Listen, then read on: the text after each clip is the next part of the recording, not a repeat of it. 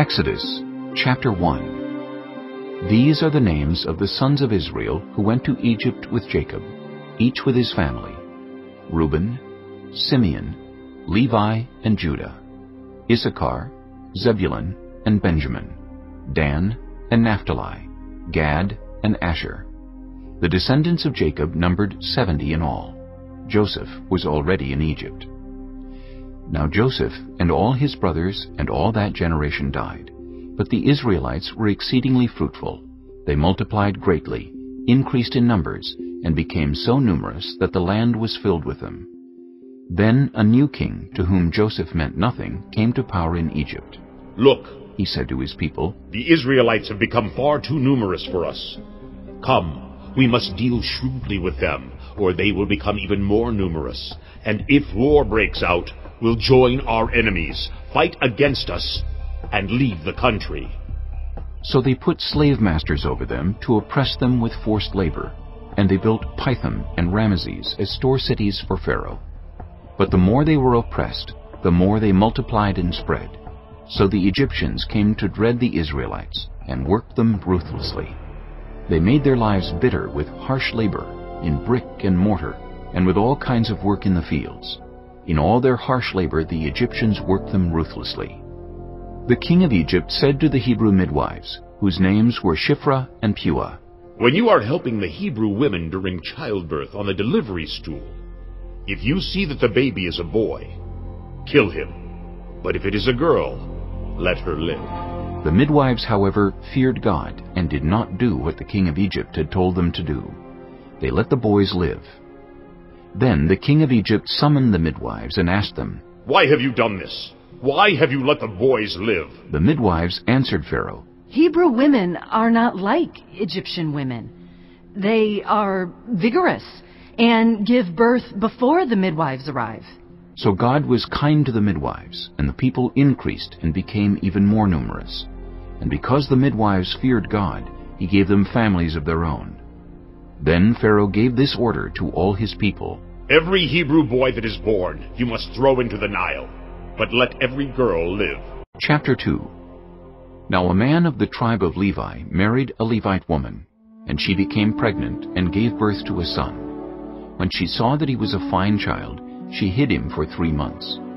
But when she could hide him no longer, she got a papyrus basket for him and coated it with tar and pitch. Then she placed the child in it and put it among the reeds along the bank of the Nile. His sister stood at a distance to see what would happen to him. Then Pharaoh's daughter went down to the Nile to bathe, and her attendants were walking along the river bank. She saw the basket among the reeds and sent her female slave to get it. She opened it and saw the baby. He was crying, and she felt sorry for him. "This is one of the Hebrew babies," she said. Then his sister asked Pharaoh's daughter, "Shall I go and get one of the Hebrew women to nurse the baby for you?" "Yes, go," she answered. So the girl went and got the baby's mother. Pharaoh's daughter said to her, "Take this baby and nurse him for me, and I will pay you." So the woman took the baby and nursed him. When the child grew older, she took him to Pharaoh's daughter, and he became her son. She named him Moses, saying, "I drew him out of the water." One day, after Moses had grown up, he went out to where his own people were and watched them at their hard labor. He saw an Egyptian beating a Hebrew, one of his own people. Looking this way and that, and seeing no one, he killed the Egyptian and hid him in the sand. The next day he went out and saw 2 Hebrews fighting. He asked the one in the wrong, "Why are you hitting your fellow Hebrew?" The man said, "Who made you ruler and judge over us? Are you thinking of killing me as you killed the Egyptian?" Then Moses was afraid and thought, "What I did must have become known." When Pharaoh heard of this, he tried to kill Moses. But Moses fled from Pharaoh and went to live in Midian, where he sat down by a well. Now a priest of Midian had 7 daughters, and they came to draw water and fill the troughs to water their father's flock. Some shepherds came along and drove them away, but Moses got up and came to their rescue and watered their flock. When the girls returned to rule their father, he asked them, "Why have you returned so early today?" They answered, "An Egyptian rescued us from the shepherds. He even drew water for us and watered the flock." "And where is he?" Reuel asked his daughters. "Why did you leave him?" Invite him to have something to eat." Moses agreed to stay with the man, who gave his daughter Zipporah to Moses in marriage.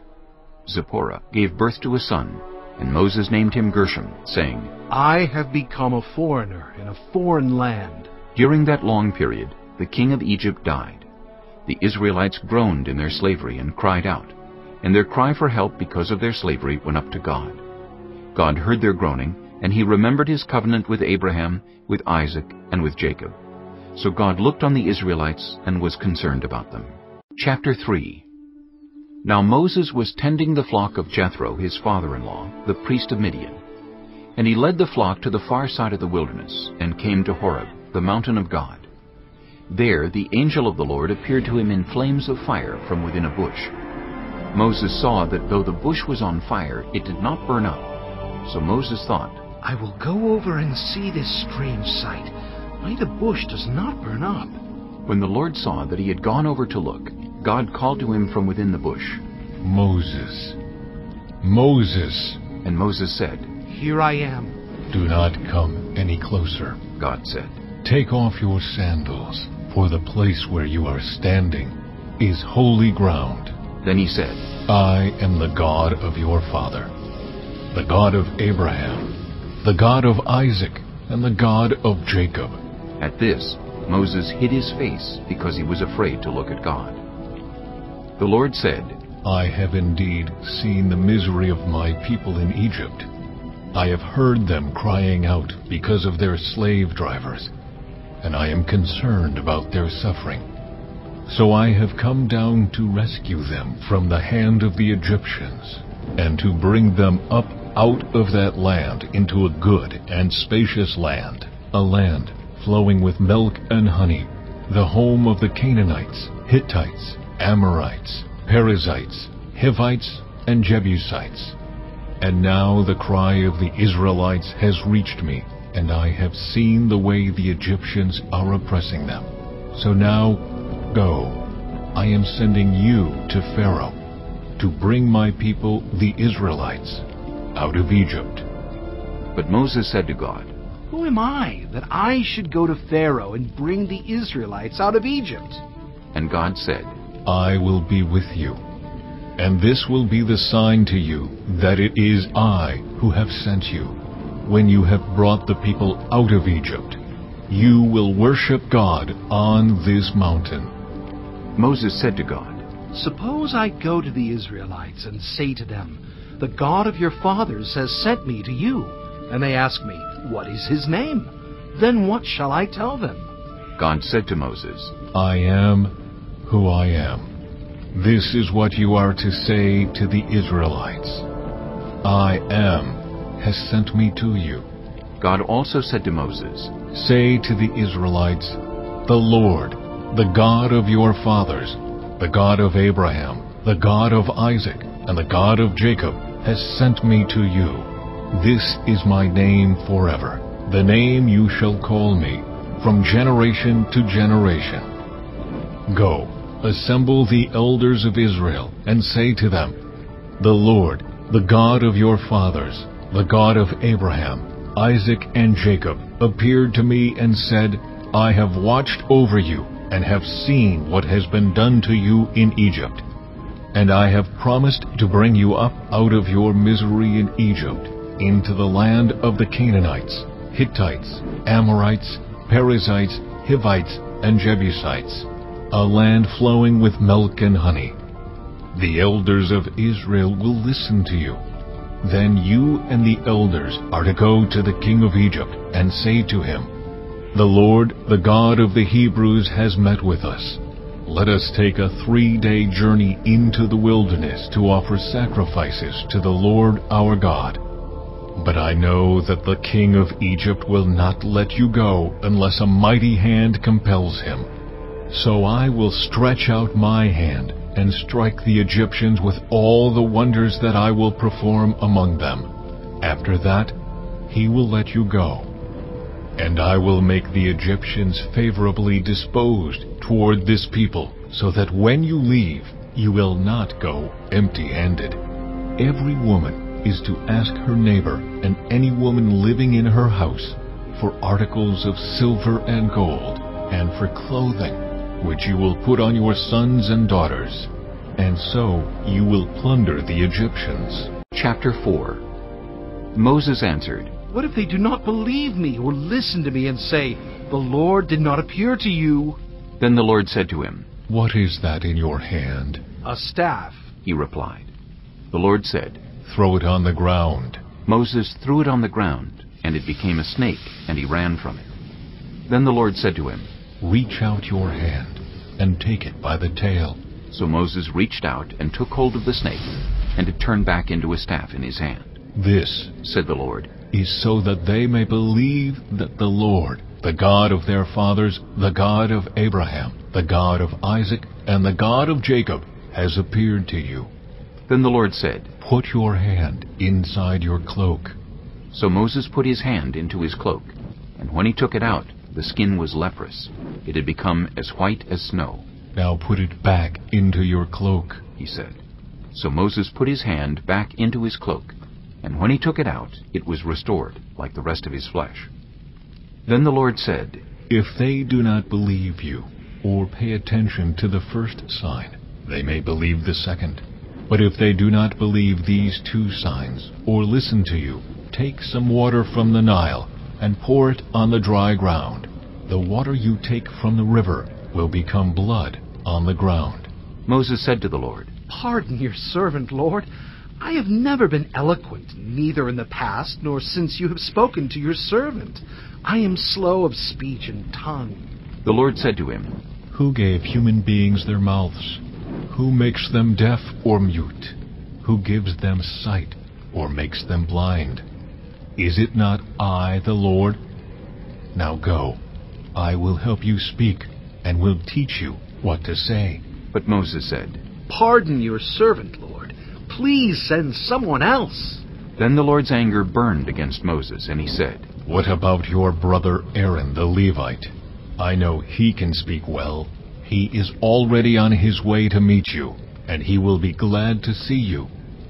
You shall speak to him, and put words in his mouth. I will help both of you speak, and will teach you what to do. He will speak to the people for you, and it will be as if he were your mouth, and as if you were God to him. But take this staff in your hand, so you can perform the signs with it. Then Moses went back to Jethro his father-in-law, and said to him, Let me return to my own people in Egypt to see if any of them are still alive. Jethro said, Go, and I wish you well. Now the Lord had said to Moses in Midian, Go back to Egypt, for all those who wanted to kill you are dead. So Moses took his wife and sons, put them on a donkey, and started back to Egypt. And he took the staff of God in his hand. The Lord said to Moses, When you return to Egypt, see that you perform before Pharaoh all the wonders I have given you the power to do. But I will harden his heart, so that he will not let the people go. Then say to Pharaoh, This is what the Lord says. Israel is my firstborn son, and I told you, Let my son go, so he may worship me. But you refused to let him go, so I will kill your firstborn son. At a lodging place on the way, the Lord met Moses, and was about to kill him. But Zipporah took a flint knife, cut off her son's foreskin, and touched Moses' feet with it. Surely you are a bridegroom of blood to me, she said. So the Lord let him alone. At that time she said, Bridegroom of blood, referring to circumcision. The Lord said to Aaron, Go into the wilderness to meet Moses. So he met Moses at the mountain of God and kissed him. Then Moses told Aaron everything the Lord had sent him to say, and also about all the signs he had commanded him to perform.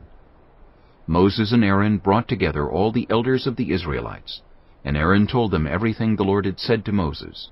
He also performed the signs before the people, and they believed. And when they heard that the Lord was concerned about them, and had seen their misery, they bowed down and worshipped. Chapter 5. Afterward, Moses and Aaron went to Pharaoh and said, This is what the Lord, the God of Israel, says. Let my people go, so that they may hold a festival to me in the wilderness. Pharaoh said, Who is the Lord that I should obey him and let Israel go? I do not know the Lord, and I will not let Israel go." Then they said, "The God of the Hebrews has met with us. Now let us take a 3-day journey into the wilderness to offer sacrifices to the Lord our God, or he may strike us with plagues or with the sword." But the king of Egypt said, "Moses and Aaron, why are you taking the people away from their labor? Get back to your work." Then Pharaoh said, "Look, the people of the land are now numerous, and you are stopping them from working." That same day Pharaoh gave this order to the slave drivers and overseers in charge of the people. "You are no longer to supply the people with straw for making bricks. Let them go and gather their own straw. But require them to make the same number of bricks as before. Don't reduce the quota. They are lazy. That is why they are crying out, 'Let us go and sacrifice to our God.' Make the work harder for the people, so that they keep working and pay no attention to lies." Then the slave drivers and the overseers went out and said to the people, "This is what Pharaoh says. I will not give you any more straw. Go and get your own straw wherever you can find it, but your work will not be reduced at all." So the people scattered all over Egypt to gather stubble to use for straw. The slave drivers kept pressing them, saying, "Complete the work required of you for each day, just as when you had straw." And Pharaoh's slave drivers beat the Israelite overseers they had appointed, demanding, "Why haven't you met your quota of bricks yesterday or today as before?" Then the Israelite overseers went and appealed to Pharaoh. "Why have you treated your servants this way? Your servants are given no straw, yet we are told, 'Make bricks!' Your servants are being beaten, but the fault is with your own people." Pharaoh said, "Lazy, that's what you are, lazy. That is why you keep saying, 'Let us go and sacrifice to the Lord.' Now get to work. You will not be given any straw, yet you must produce your full quota of bricks." The Israelite overseers realized they were in trouble when they were told, "You are not to reduce the number of bricks required of you for each day." When they left Pharaoh, they found Moses and Aaron waiting to meet them, and they said, "May the Lord look on you and judge you. You have made us obnoxious to Pharaoh and his officials, and have put a sword in their hand to kill us." Moses returned to the Lord and said, "Why, Lord, why have you brought trouble on this people? Is this why you sent me? Ever since I went to Pharaoh to speak in your name, he has brought trouble on this people, and you have not rescued your people at all." Chapter 6. Then the Lord said to Moses, Now you will see what I will do to Pharaoh. Because of my mighty hand, he will let them go. Because of my mighty hand, he will drive them out of his country. God also said to Moses, I am the Lord. I appeared to Abraham, to Isaac, and to Jacob as God Almighty. But by my name the Lord I did not make myself fully known to them. I also established my covenant with them, to give them the land of Canaan, where they resided as foreigners. Moreover, I have heard the groaning of the Israelites, whom the Egyptians are enslaving, and I have remembered my covenant. Therefore, say to the Israelites, I am the Lord, and I will bring you out from under the yoke of the Egyptians. I will free you from being slaves to them, and I will redeem you with an outstretched arm and with mighty acts of judgment. I will take you as my own people, and I will be your God. Then you will know that I am the Lord your God, who brought you out from under the yoke of the Egyptians. And I will bring you to the land I swore with uplifted hand to give to Abraham, to Isaac, and to Jacob. I will give it to you as a possession. I am the Lord. Moses reported this to the Israelites, but they did not listen to him because of their discouragement and harsh labor. Then the Lord said to Moses, Go tell Pharaoh, king of Egypt, to let the Israelites go out of his country. But Moses said to the Lord, If the Israelites will not listen to me, why would Pharaoh listen to me, since I speak with faltering lips? Now the Lord spoke to Moses and Aaron about the Israelites and Pharaoh, king of Egypt, and he commanded them to bring the Israelites out of Egypt. These were the heads of their families. The sons of Reuben, the firstborn son of Israel, were Hanok and Palu, Hezron and Carmi. These were the clans of Reuben. The sons of Simeon were Jemuel, Jamin, Ohad, Jachin, Zohar, and Shaul, the son of a Canaanite woman. These were the clans of Simeon. These were the names of the sons of Levi according to their records: Gershon, Kohath, and Merari. Levi lived 137 years. The sons of Gershon by clans were Libni and Shimei. The sons of Kohath were Amram, Izhar, Hebron, and Uzziel. Kohath lived 133 years. The sons of Merari were Malai and Mushi. These were the clans of Levi according to their records. Amram married his father's sister Jochebed, who bore him Aaron and Moses. Amram lived 137 years. The sons of Izhar were Korah, Nepheg, and Zichri. The sons of Uzziel were Mishael, Elzaphan, and Sithri. Aaron married Elisheba, daughter of Amminadab and sister of Nahshon, and she bore him Nadab and Abihu, Eleazar, and Ithamar. The sons of Korah were Asher, Elkanah, and Abiasaph. These were the Korahite clans. Eleazar, son of Aaron, married one of the daughters of Putiel, and she bore him Phinehas. These were the heads of the Levite families, clan by clan. It was this Aaron and Moses to whom the Lord said, "Bring the Israelites out of Egypt by their divisions." They were the ones who spoke to Pharaoh, king of Egypt, about bringing the Israelites out of Egypt, this same Moses and Aaron. Now when the Lord spoke to Moses in Egypt, he said to him, "I am the Lord. Tell Pharaoh, king of Egypt, everything I tell you." But Moses said to the Lord, Since I speak with faltering lips, why would Pharaoh listen to me? Chapter 7. Then the Lord said to Moses, "See, I have made you like God to Pharaoh, and your brother Aaron will be your prophet. You are to say everything I command you, and your brother Aaron is to tell Pharaoh to let the Israelites go out of his country.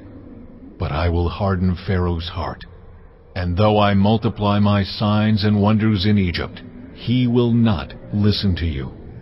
Then I will lay my hand on Egypt, and with mighty acts of judgment I will bring out my divisions, my people, the Israelites.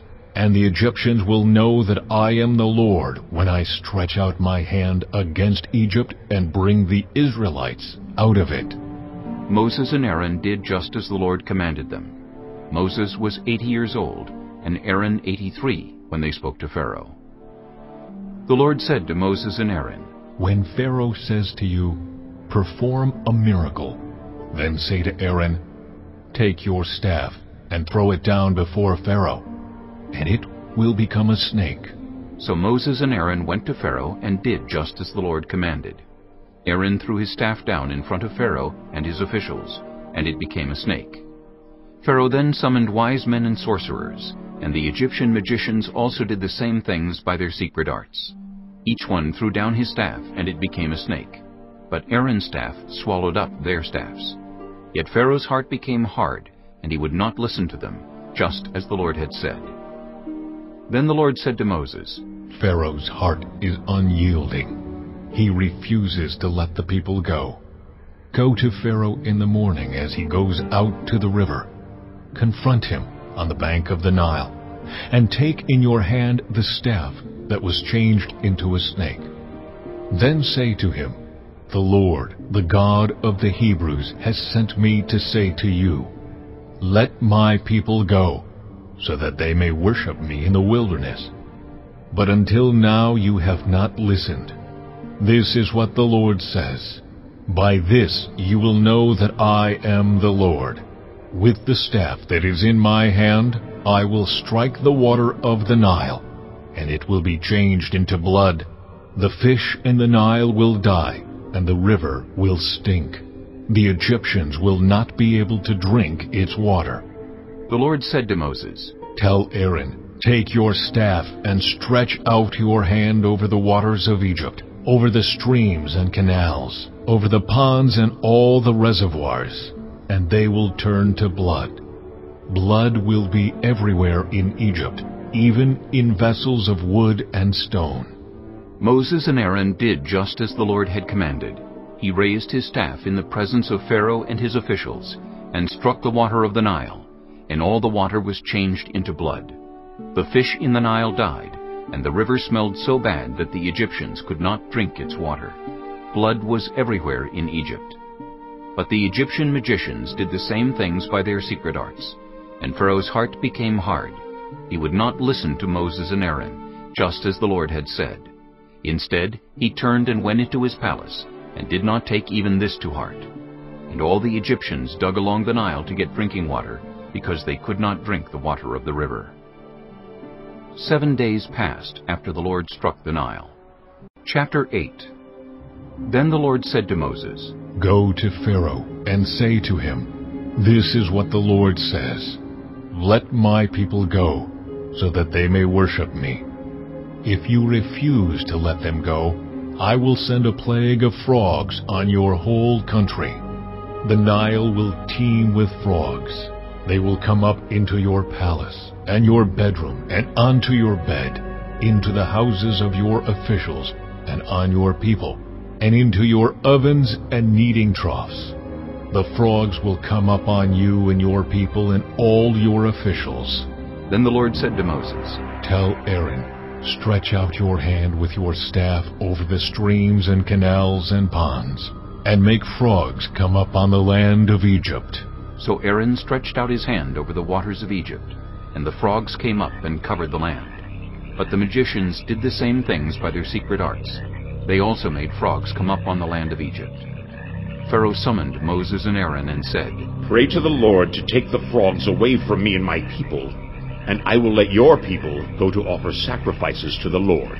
Moses said to Pharaoh, I leave to you the honor of setting the time for me to pray for you and your officials and your people, that you and your houses may be rid of the frogs, except for those that remain in the Nile. Tomorrow, Pharaoh said. Moses replied, It will be as you say, so that you may know there is no one like the Lord our God. The frogs will leave you and your houses, your officials and your people. They will remain only in the Nile. After Moses and Aaron left Pharaoh, Moses cried out to the Lord about the frogs he had brought on Pharaoh. And the Lord did what Moses asked. The frogs died in the houses, in the courtyards, and in the fields. They were piled into heaps, and the land reeked of them. But when Pharaoh saw that there was relief, he hardened his heart and would not listen to Moses and Aaron, just as the Lord had said. Then the Lord said to Moses, Tell Aaron, Stretch out your staff and strike the dust of the ground, and throughout the land of Egypt the dust will become gnats. They did this, and when Aaron stretched out his hand with the staff and struck the dust of the ground, gnats came on people and animals. All the dust throughout the land of Egypt became gnats.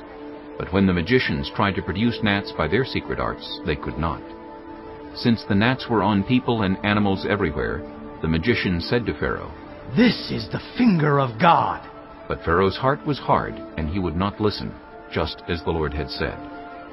Then the Lord said to Moses, Get up early in the morning and confront Pharaoh as he goes to the river, and say to him, This is what the Lord says, Let my people go, so that they may worship me.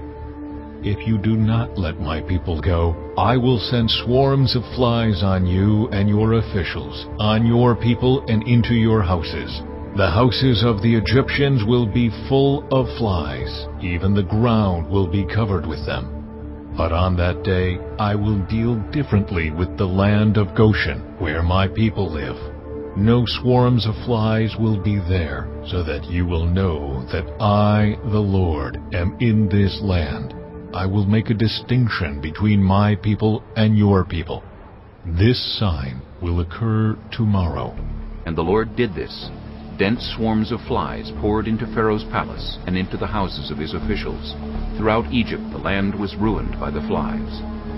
Then Pharaoh summoned Moses and Aaron and said, Go sacrifice to your God here in the land. But Moses said, That would not be right. The sacrifices we offer the Lord our God would be detestable to the Egyptians. And if we offer sacrifices that are detestable in their eyes, will they not stone us?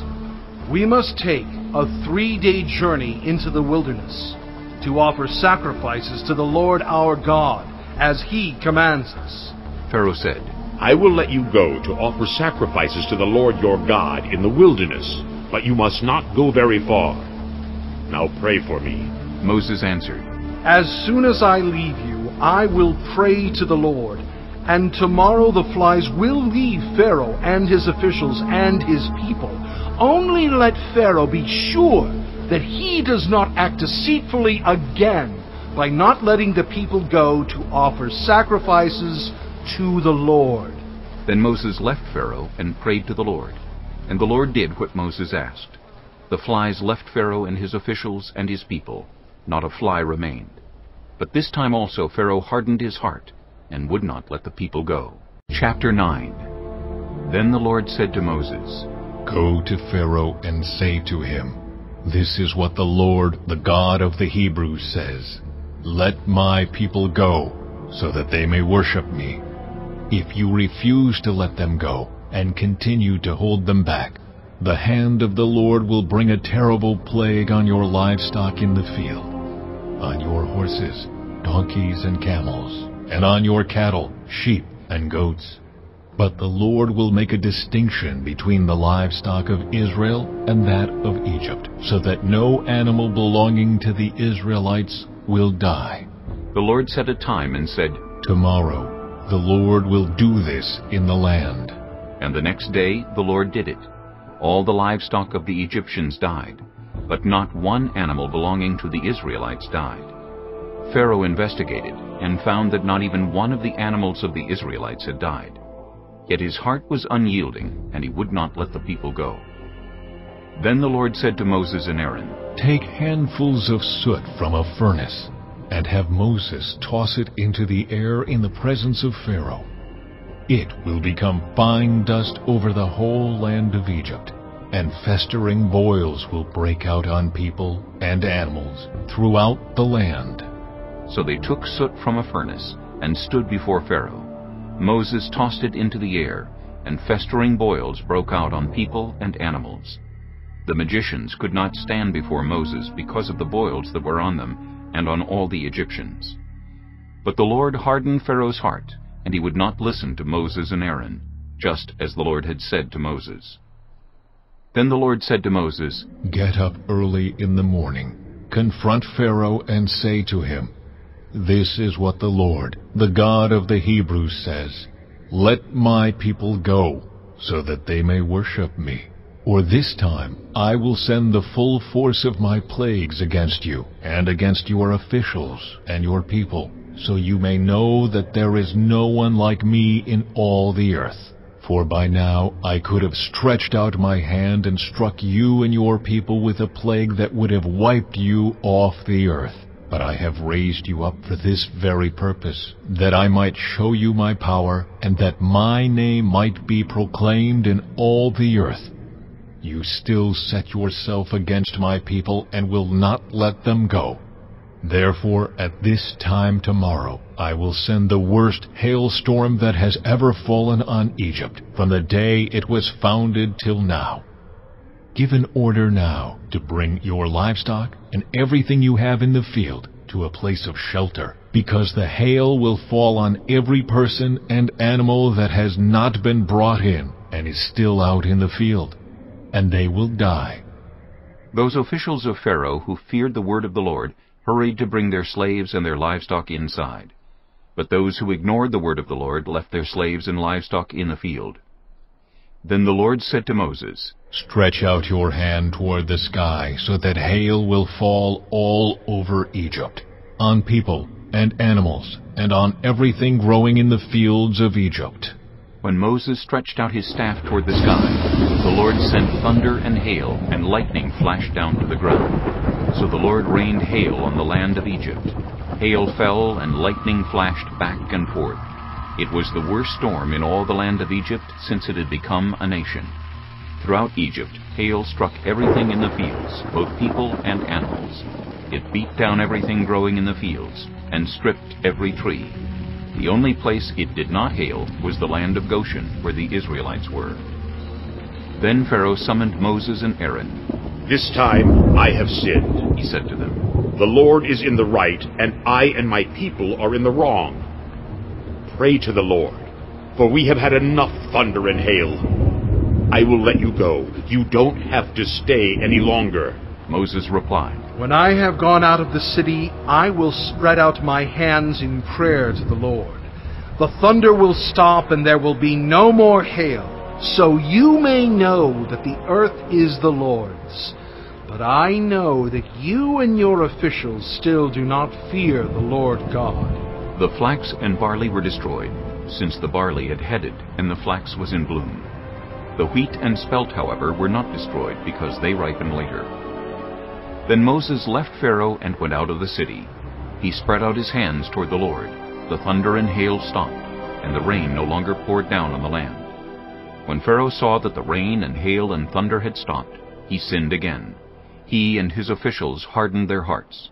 So Pharaoh's heart was hard, and he would not let the Israelites go, just as the Lord had said through Moses. Chapter 10. Then the Lord said to Moses, "Go to Pharaoh, for I have hardened his heart, and the hearts of his officials, so that I may perform these signs of mine among them, that you may tell your children and grandchildren how I dealt harshly with the Egyptians, and how I performed my signs among them, and that you may know that I am the Lord." So Moses and Aaron went to Pharaoh and said to him, "This is what the Lord, the God of the Hebrews, says. How long will you refuse to humble yourself before me? Let my people go, so that they may worship me. If you refuse to let them go, I will bring locusts into your country tomorrow. They will cover the face of the ground so that it cannot be seen. They will devour what little you have left after the hail, including every tree that is growing in your fields. They will fill your houses and those of all your officials and all the Egyptians, something neither your parents nor your ancestors have ever seen from the day they settled in this land till now." Then Moses turned and left Pharaoh. Pharaoh's officials said to him, "How long will this man be a snare to us? Let the people go, so that they may worship the Lord their God. Do you not yet realize that Egypt is ruined?" Then Moses and Aaron were brought back to Pharaoh. "Go worship the Lord your God," he said. "But tell me who will be going." Moses answered, "We will go with our young and our old, with our sons and our daughters, and with our flocks and herds, because we are to celebrate a festival to the Lord." Pharaoh said, "The Lord be with you, if I let you go, along with your women and children. Clearly you are bent on evil. No, have only the men go and worship the Lord, since that's what you have been asking for." Then Moses and Aaron were driven out of Pharaoh's presence. And the Lord said to Moses, "Stretch out your hand over Egypt, so that locusts swarm over the land and devour everything growing in the fields, everything left by the hail." So Moses stretched out his staff over Egypt, and the Lord made an east wind blow across the land all that day and all that night. By morning the wind had brought the locusts. They invaded all Egypt and settled down in every area of the country in great numbers. Never before had there been such a plague of locusts, nor will there ever be again. They covered all the ground until it was black. They devoured all that was left after the hail, everything growing in the fields and the fruit on the trees. Nothing green remained on tree or plant in all the land of Egypt. Pharaoh quickly summoned Moses and Aaron and said, "I have sinned against the Lord your God, and against you. Now forgive my sin once more, and pray to the Lord your God to take this deadly plague away from me." Moses then left Pharaoh and prayed to the Lord. And the Lord changed the wind to a very strong west wind, which caught up the locusts and carried them into the Red Sea. Not a locust was left anywhere in Egypt. But the Lord hardened Pharaoh's heart, and he would not let the Israelites go. Then the Lord said to Moses, "Stretch out your hand toward the sky, so that darkness spreads over Egypt, darkness that can be felt." So Moses stretched out his hand toward the sky, and total darkness covered all Egypt for 3 days. No one could see anyone else or move about for 3 days. Yet all the Israelites had light in the places where they lived. Then Pharaoh summoned Moses and said, "Go, worship the Lord. Even your women and children may go with you. Only leave your flocks and herds behind." But Moses said, You must allow us to have sacrifices and burnt offerings to present to the Lord our God. Our livestock too must go with us. Not a hoof is to be left behind. We have to use some of them in worshiping the Lord our God, and until we get there, we will not know what we are to use to worship the Lord." But the Lord hardened Pharaoh's heart, and he was not willing to let them go. Pharaoh said to Moses, "Get out of my sight! Make sure you do not appear before me again! The day you see my face, you will die." "Just as you say," Moses replied. "I will never appear before you again." Chapter 11. Now the Lord had said to Moses, I will bring one more plague on Pharaoh and on Egypt. After that, he will let you go from here, and when he does, he will drive you out completely. Tell the people that men and women alike are to ask their neighbors for articles of silver and gold. The Lord made the Egyptians favorably disposed toward the people, and Moses himself was highly regarded in Egypt by Pharaoh's officials and by the people. So Moses said, "This is what the Lord says. About midnight I will go throughout Egypt.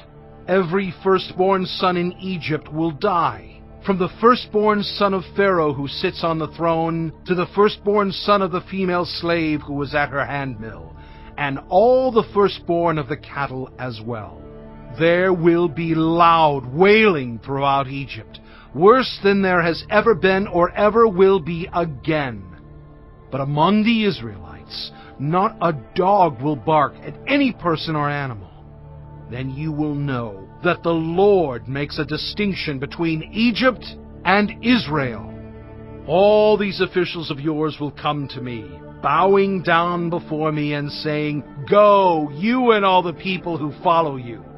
After that, I will leave." Then Moses, hot with anger, left Pharaoh. The Lord had said to Moses, Pharaoh will refuse to listen to you, so that my wonders may be multiplied in Egypt. Moses and Aaron performed all these wonders before Pharaoh, but the Lord hardened Pharaoh's heart, and he would not let the Israelites go out of his country. Chapter 12.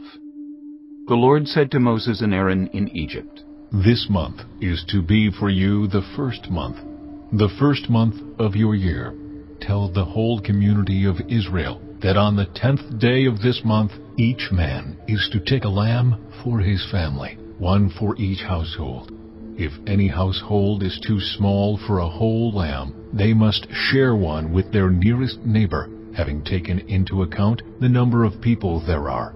You are to determine the amount of lamb needed in accordance with what each person will eat.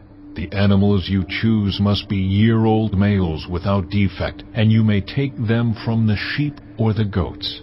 Take care of them until the 14th day of the month, when all the members of the community of Israel must slaughter them at twilight. Then they are to take some of the blood and put it on the sides and tops of the door frames of the houses where they eat the lambs.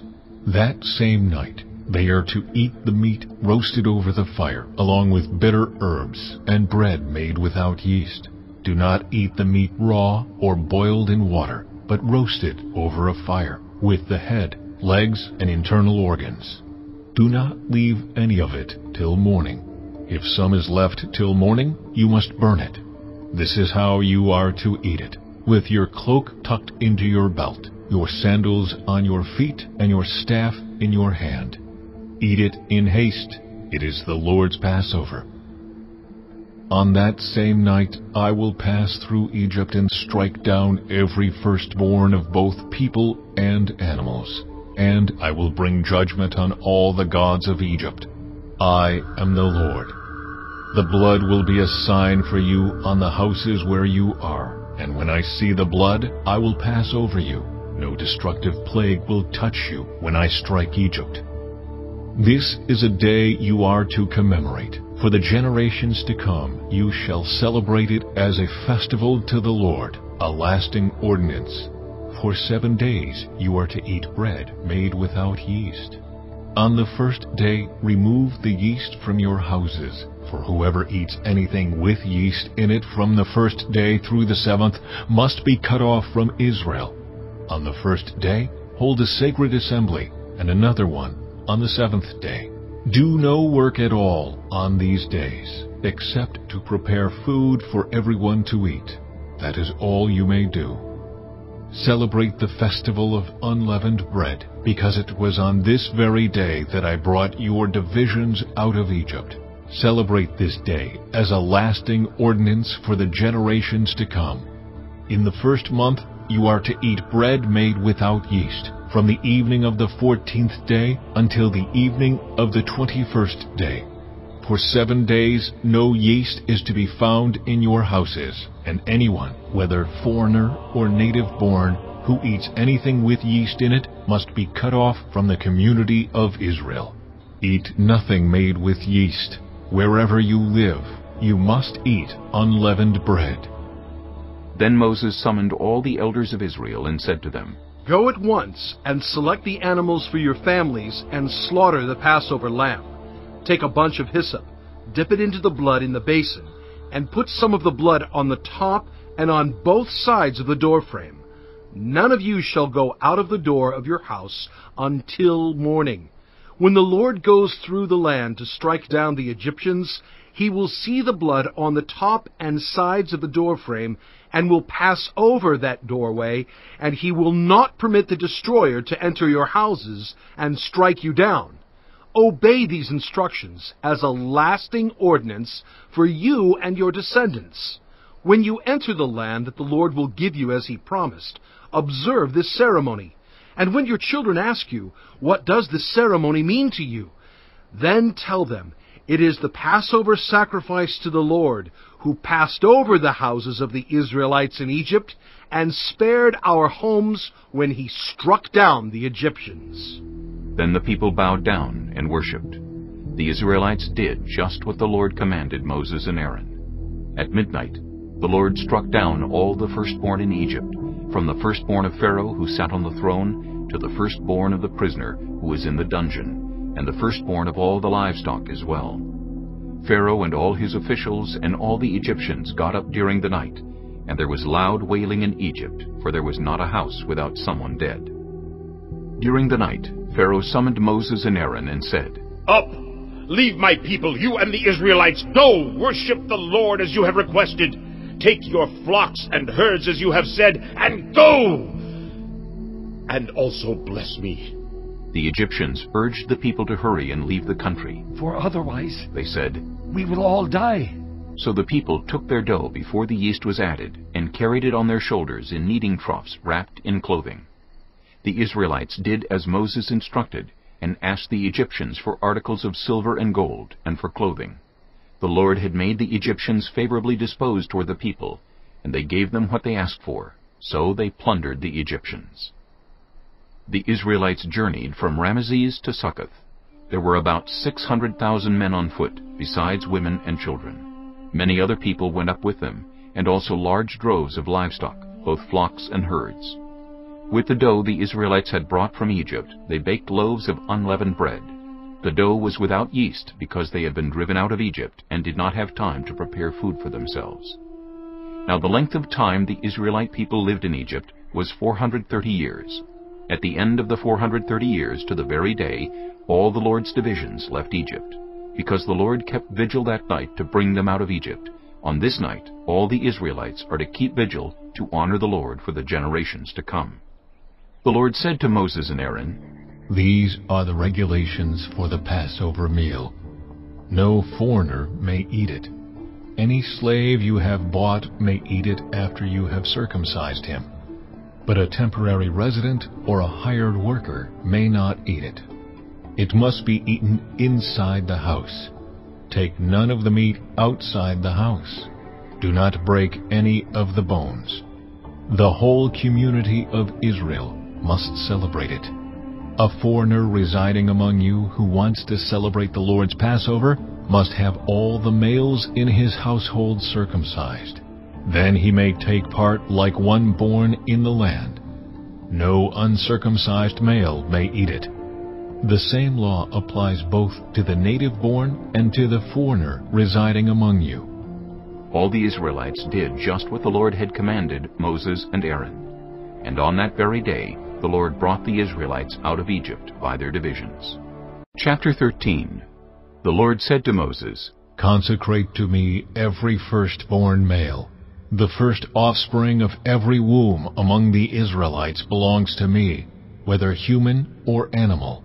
Then Moses said to the people, Commemorate this day, the day you came out of Egypt, out of the land of slavery, because the Lord brought you out of it with a mighty hand.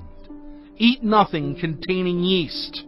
Today, in the month of Aviv, you are leaving.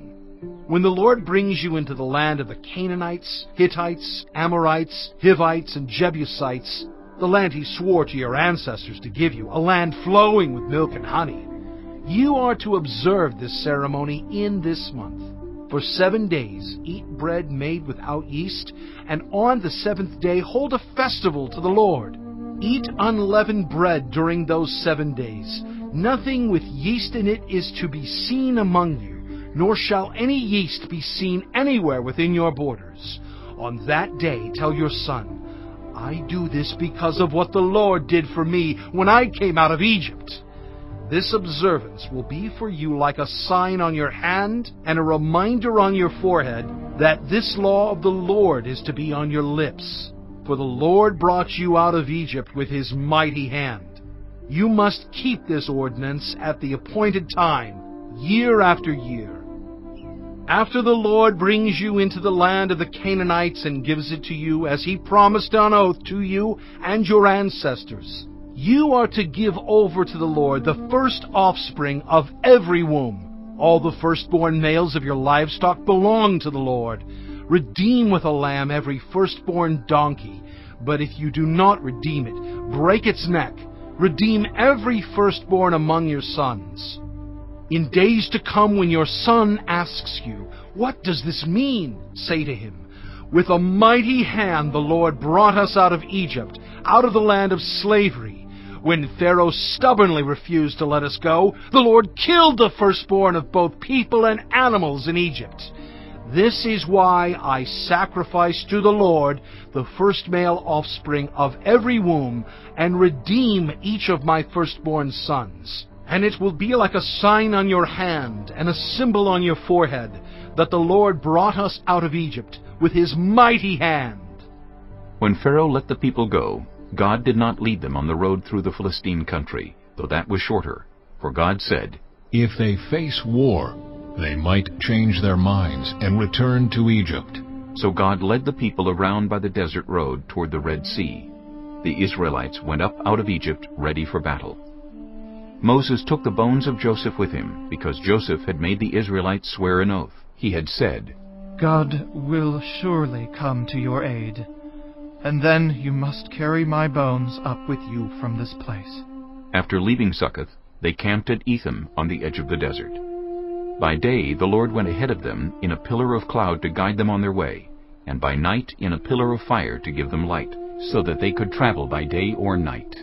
Neither the pillar of cloud by day nor the pillar of fire by night left its place in front of the people. Chapter 14.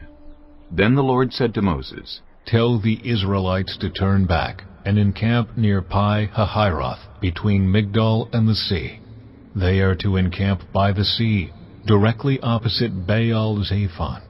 Pharaoh will think the Israelites are wandering around the land in confusion, hemmed in by the desert, and I will harden Pharaoh's heart, and he will pursue them. But I will gain glory for myself through Pharaoh and all his army, and the Egyptians will know that I am the Lord. So the Israelites did this.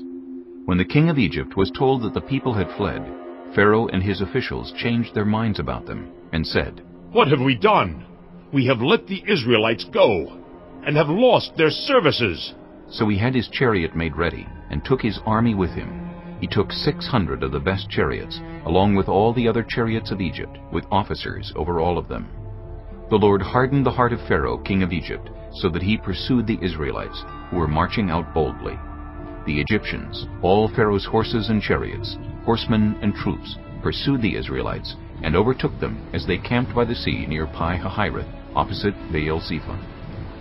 As Pharaoh approached, the Israelites looked up, and there were the Egyptians marching after them. They were terrified and cried out to the Lord.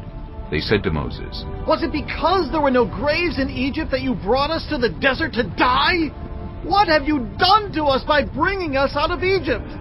Didn't we say to you in Egypt, 'Leave us alone, let us serve the Egyptians'? It would have been better for us to serve the Egyptians than to die in the desert." Moses answered the people, "Do not be afraid. Stand firm, and you will see the deliverance the Lord will bring you today. The Egyptians you see today, you will never see again. The Lord will fight for you. You need only to be still." Then the Lord said to Moses, Why are you crying out to me? Tell the Israelites to move on. Raise your staff and stretch out your hand over the sea to divide the water, so that the Israelites can go through the sea on dry ground. I will harden the hearts of the Egyptians, so that they will go in after them, and I will gain glory through Pharaoh and all his army, through his chariots and his horsemen. The Egyptians will know that I am the Lord, when I gain glory through Pharaoh, his chariots, and his horsemen. Then the angel of God, who had been traveling in front of Israel's army, withdrew and went behind them. The pillar of cloud also moved from in front and stood behind them, coming between the armies of Egypt and Israel. Throughout the night, the cloud brought darkness to the one side and light to the other side, so neither went near the other all night long. Then Moses stretched out his hand over the sea, and all that night the Lord drove the sea back with a strong east wind, and turned it into dry land.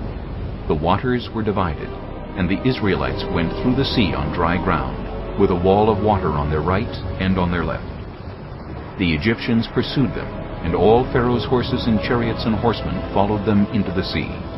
During the last watch of the night, the Lord looked down from the pillar of fire and cloud at the Egyptian army, and threw it into confusion.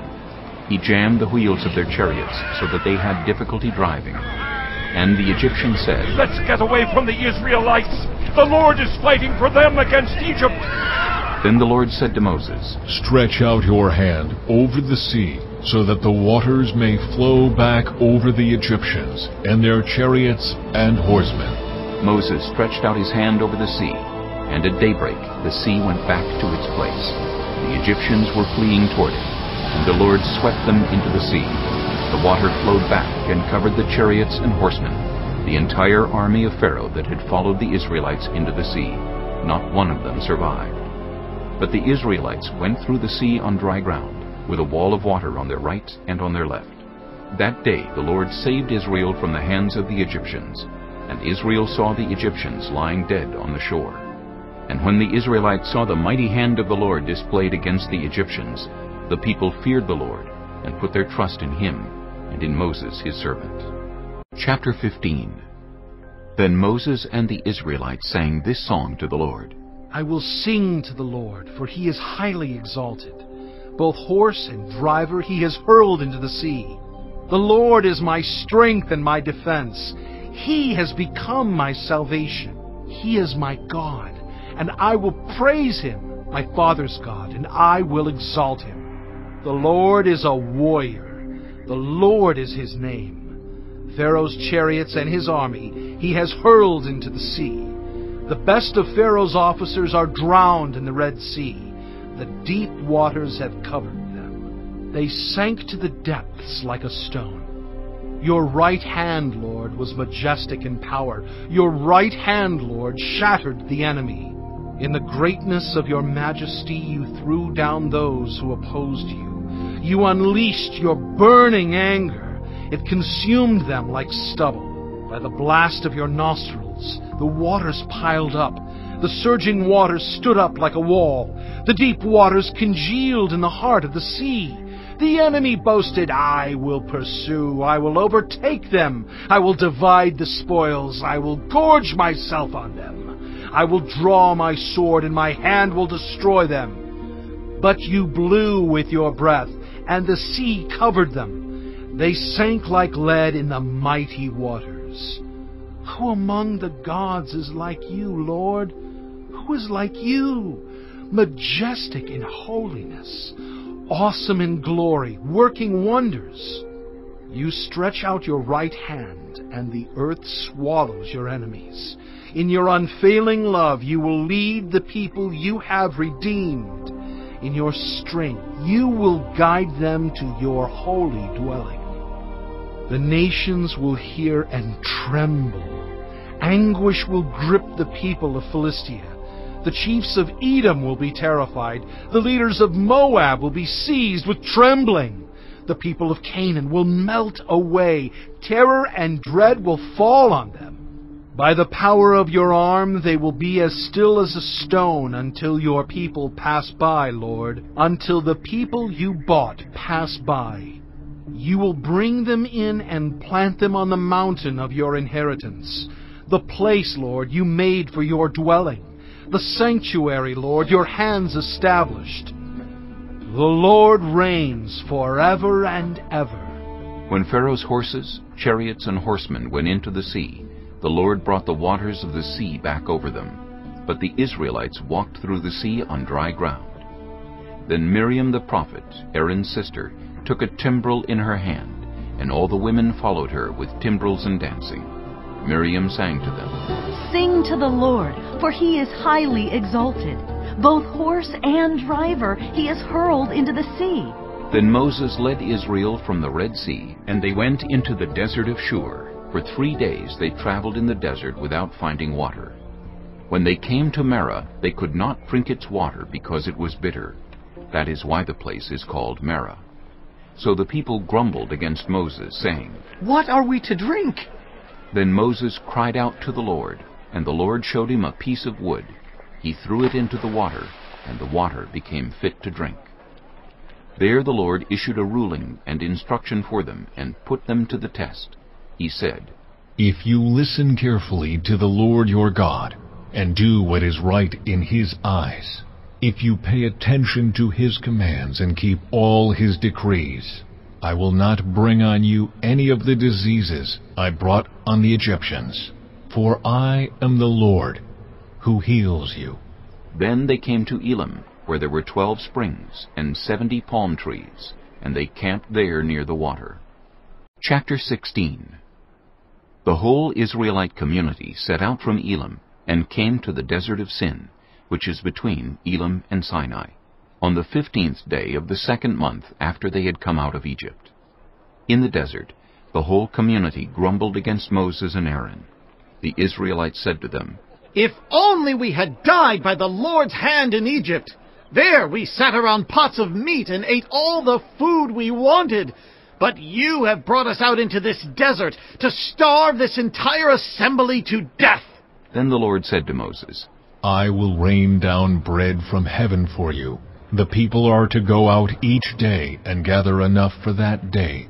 In this way I will test them and see whether they will follow my instructions. On the 6th day they are to prepare what they bring in, and that is to be twice as much as they gather on the other days. So Moses and Aaron said to all the Israelites, In the evening you will know that it was the Lord who brought you out of Egypt. And in the morning you will see the glory of the Lord, because He has heard your grumbling against Him.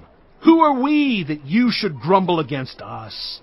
Moses also said, You will know that it was the Lord when He gives you meat to eat in the evening, and all the bread you want in the morning, because He has heard your grumbling against Him. Who are we? You are not grumbling against us, but against the Lord. Then Moses told Aaron, Say to the entire Israelite community, Come before the Lord, for He has heard your grumbling. While Aaron was speaking to the whole Israelite community, they looked toward the desert, and there was the glory of the Lord appearing in the cloud. The Lord said to Moses, I have heard the grumbling of the Israelites.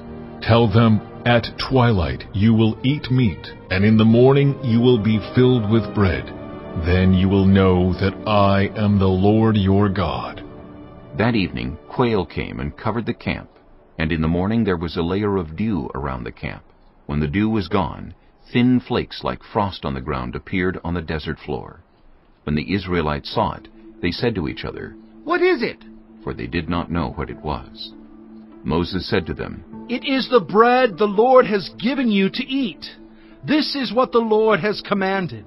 Everyone is to gather as much as they need. Take an omer for each person you have in your tent." The Israelites did as they were told. Some gathered much, some little. And when they measured it by the omer, the one who gathered much did not have too much, and the one who gathered little did not have too little. Everyone had gathered just as much as they needed. Then Moses said to them, "No one is to keep any of it until morning." However, some of them paid no attention to Moses. They kept part of it until morning, but it was full of maggots and began to smell. So Moses was angry with them. Each morning everyone gathered as much as they needed, and when the sun grew hot, it melted away. On the 6th day they gathered twice as much, 2 omers for each person. And the leaders of the community came and reported this to Moses. He said to them, "This is what the Lord commanded. Tomorrow is to be a day of Sabbath rest, a holy Sabbath to the Lord. So bake what you want to bake, and boil what you want to boil. Save whatever is left, and keep it until morning." So they saved it until morning, as Moses commanded, and it did not stink or get maggots in it. "Eat it today," Moses said, "because today is a Sabbath to the Lord. You will not find any of it on the ground today. 6 days you are to gather it, but on the 7th day, the Sabbath, there will not be any." Nevertheless, some of the people went out on the 7th day to gather it, but they found none. Then the Lord said to Moses, How long will you refuse to keep my commands and my instructions? Bear in mind that the Lord has given you the Sabbath. That is why on the 6th day he gives you bread for 2 days. Everyone is to stay where they are on the 7th day. No one is to go out. So the people rested on the 7th day. The people of Israel called the bread manna. It was white like coriander seed and tasted like wafers made with honey. Moses said, "This is what the Lord has commanded. Take an omer of manna and keep it for the generations to come, so they can see the bread I gave you to eat in the wilderness when I brought you out of Egypt." So Moses said to Aaron, "Take a jar and put an omer of manna in it. Then place it before the Lord to be kept for the generations to come." As the Lord commanded Moses, Aaron put the manna with the tablets of the covenant law so that it might be preserved. The Israelites ate manna 40 years until they came to a land that was settled. They ate manna until they reached the border of Canaan. An omer is 1/10 of an ephah. Chapter 17. The whole Israelite community set out from the desert of Sin, traveling from place to place as the Lord commanded. They camped at Rephidim, but there was no water for the people to drink. So they quarreled with Moses and said, "Give us water to drink." Moses replied, "Why do you quarrel with me? Why do you put the Lord to the test?" But the people were thirsty for water there, and they grumbled against Moses. They said, "Why did you bring us up out of Egypt to make us and our children and livestock die of thirst?" Then Moses cried out to the Lord, "What am I to do with these people? They are almost ready to stone me." The Lord answered Moses, Go out in front of the people. Take with you some of the elders of Israel, and take in your hand the staff with which you struck the Nile, and go. I will stand there before you by the rock at Horeb. Strike the rock, and water will come out of it for the people to drink." So Moses did this in the sight of the elders of Israel. And he called the place Massah and Meribah, because the Israelites quarreled, and because they tested the Lord, saying, "Is the Lord among us or not?" The Amalekites came and attacked the Israelites at Rephidim. Moses said to Joshua, "Choose some of our men and go out to fight the Amalekites. Tomorrow I will stand on top of the hill with the staff of God in my hands." So Joshua fought the Amalekites as Moses had ordered, and Moses, Aaron, and Hur went to the top of the hill. As long as Moses held up his hands, the Israelites were winning, but whenever he lowered his hands, the Amalekites were winning.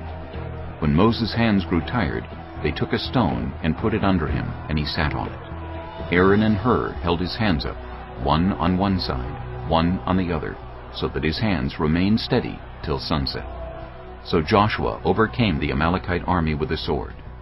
Then the Lord said to Moses, Write this on a scroll as something to be remembered, and make sure that Joshua hears it, because I will completely blot out the name of Amalek from under heaven." Moses built an altar and called it, "The Lord is my banner." He said, "Because hands were lifted up against the throne of the Lord will be at war against the Amalekites from generation to generation." Chapter 18. Now Jethro, the priest of Midian and father-in-law of Moses, heard of everything God had done for Moses and for his people Israel, and how the Lord had brought Israel out of Egypt.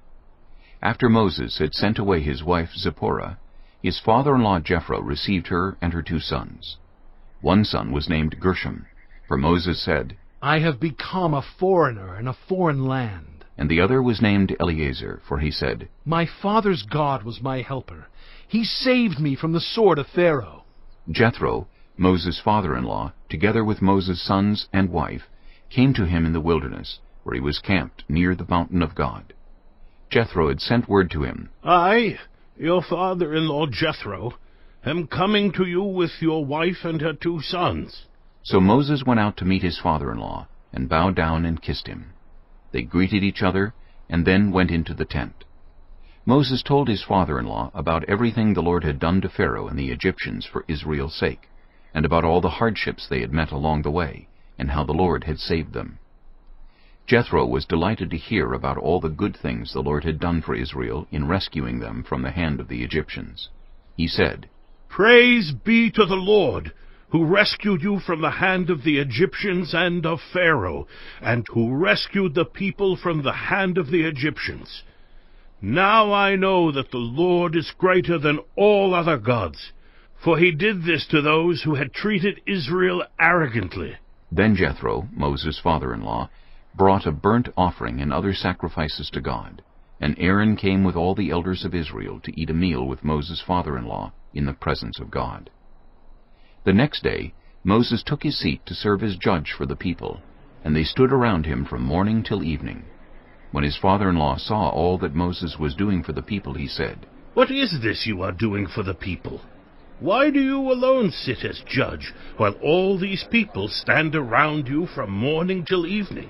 Moses answered him, "Because the people come to me to seek God's will. Whenever they have a dispute, it is brought to me, and I decide between the parties and inform them of God's decrees and instructions." Moses' father-in-law replied, "What you are doing is not good. You and these people who come to you will only wear yourselves out. The work is too heavy for you. You cannot handle it alone. Listen now to me, and I will give you some advice, and may God be with you. You must be the people's representative before God and bring their disputes to him. Teach them his decrees and instructions, and show them the way they are to live and how they are to behave. But select capable men from all the people, men who fear God, trustworthy men who hate dishonest gain, and appoint them as officials over thousands, hundreds, 50s, and 10s. Have them serve as judges for the people at all times, but have them bring every difficult case to you. The simple cases they can decide themselves. That will make your load lighter, because they will share it with you. If you do this, and God so commands, you will be able to stand the strain, and all these people will go home satisfied." Moses listened to his father-in-law and did everything he said. He chose capable men from all Israel and made them leaders of the people, officials over thousands, hundreds, 50s, and 10s. They served as judges for the people at all times. The difficult cases they brought to Moses, but the simple ones they decided themselves. Then Moses sent his father-in-law on his way, and Jethro returned to his own country. Chapter 19. On the first day of the 3rd month after the Israelites left Egypt, on that very day, they came to the desert of Sinai. After they set out from Rephidim, they entered the desert of Sinai, and Israel camped there in the desert in front of the mountain. Then Moses went up to God, and the Lord called to him from the mountain and said, "This is what you are to say to the descendants of Jacob, and what you are to tell the people of Israel. You yourselves have seen what I did to Egypt, and how I carried you on eagle's wings and brought you to myself. Now if you obey me fully and keep my covenant, then out of all nations you will be my treasured possession. Although the whole earth is mine, you will be for me a kingdom of priests and a holy nation. These are the words you are to speak to the Israelites. So Moses went back and summoned the elders of the people, and set before them all the words the Lord had commanded him to speak. The people all responded together, "We will do everything the Lord has said." So Moses brought their answer back to the Lord. The Lord said to Moses, I am going to come to you in a dense cloud, so that the people will hear me speaking with you, and will always put their trust in you. Then Moses told the Lord what the people had said. And the Lord said to Moses, Go to the people and consecrate them today and tomorrow. Have them wash their clothes and be ready by the third day, because on that day the Lord will come down on Mount Sinai in the sight of all the people. Put limits for the people around the mountain and tell them, Be careful that you do not approach the mountain or touch the foot of it.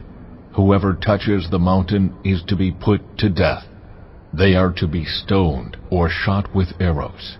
Not a hand is to be laid on them. No person or animal shall be permitted to live. Only when the ram's horn sounds a long blast may they approach the mountain. After Moses had gone down the mountain to the people, he consecrated them, and they washed their clothes. Then he said to the people, Prepare yourselves for the third day. Abstain from sexual relations. On the morning of the third day there was thunder and lightning, with a thick cloud over the mountain, and a very loud trumpet blast. Everyone in the camp trembled. Then Moses led the people out of the camp to meet with God, and they stood at the foot of the mountain. Mount Sinai was covered with smoke, because the Lord descended on it in fire. The smoke billowed up from it like smoke from a furnace, and the whole mountain trembled violently. As the sound of the trumpet grew louder and louder, Moses spoke, and the voice of God answered him. The Lord descended to the top of Mount Sinai, and called Moses to the top of the mountain. So Moses went up, and the Lord said to him, Go down and warn the people, so they do not force their way through to see the Lord, and many of them perish. Even the priests who approach the Lord must consecrate themselves, or the Lord will break out against them. Moses said to the Lord, The people cannot come up Mount Sinai, because you yourself warned us. Put limits around the mountain and set it apart as holy. The Lord replied, Go down and bring Aaron up with you. But the priests and the people must not force their way through to come up to the Lord, or he will break out against them. So Moses went down to the people and told them. Chapter 20. And God spoke all these words. I am the Lord your God, who brought you out of Egypt, out of the land of slavery. You shall have no other gods before me. You shall not make for yourself an image in the form of anything in heaven above, or on the earth beneath, or in the waters below. You shall not bow down to them, or worship them. For I, the Lord your God, am a jealous God, punishing the children for the sin of the parents to the third and fourth generation of those who hate me, but showing love to 1,000 generations of those who love me and keep my commandments. You shall not misuse the name of the Lord your God, for the Lord will not hold anyone guiltless who misuses his name. Remember the Sabbath day by keeping it holy. 6 days you shall labor and do all your work, but the seventh day is a Sabbath to the Lord your God. On it you shall not do any work, neither you nor your son or daughter, nor your male or female servant, nor your animals, nor any foreigner residing in your towns. For in 6 days the Lord made the heavens and the earth, the sea, and all that is in them. But he rested on the seventh day. Therefore the Lord blessed the Sabbath day and made it holy. Honor your father and your mother, so that you may live long in the land the Lord your God is giving you. You shall not murder. You shall not commit adultery. You shall not steal. You shall not give false testimony against your neighbor. You shall not covet your neighbor's house. You shall not covet your neighbor's wife, or his male or female servant, his ox or donkey, or anything that belongs to your neighbor. When the people saw the thunder and lightning, and heard the trumpet, and saw the mountain in smoke, they trembled with fear. They stayed at a distance, and said to Moses, "Speak to us yourself, and we will listen. But do not have God speak to us, or we will die." Moses said to the people, "Do not be afraid. God has come to test you, so that the fear of God will be with you to keep you from sinning." The people remained at a distance, while Moses approached the thick darkness where God was. Then the Lord said to Moses, Tell the Israelites this. You have seen for yourselves that I have spoken to you from heaven. Do not make any gods to be alongside me. Do not make for yourselves gods of silver or gods of gold. Make an altar of earth for me, and sacrifice on it your burnt offerings and fellowship offerings, your sheep and goats and your cattle.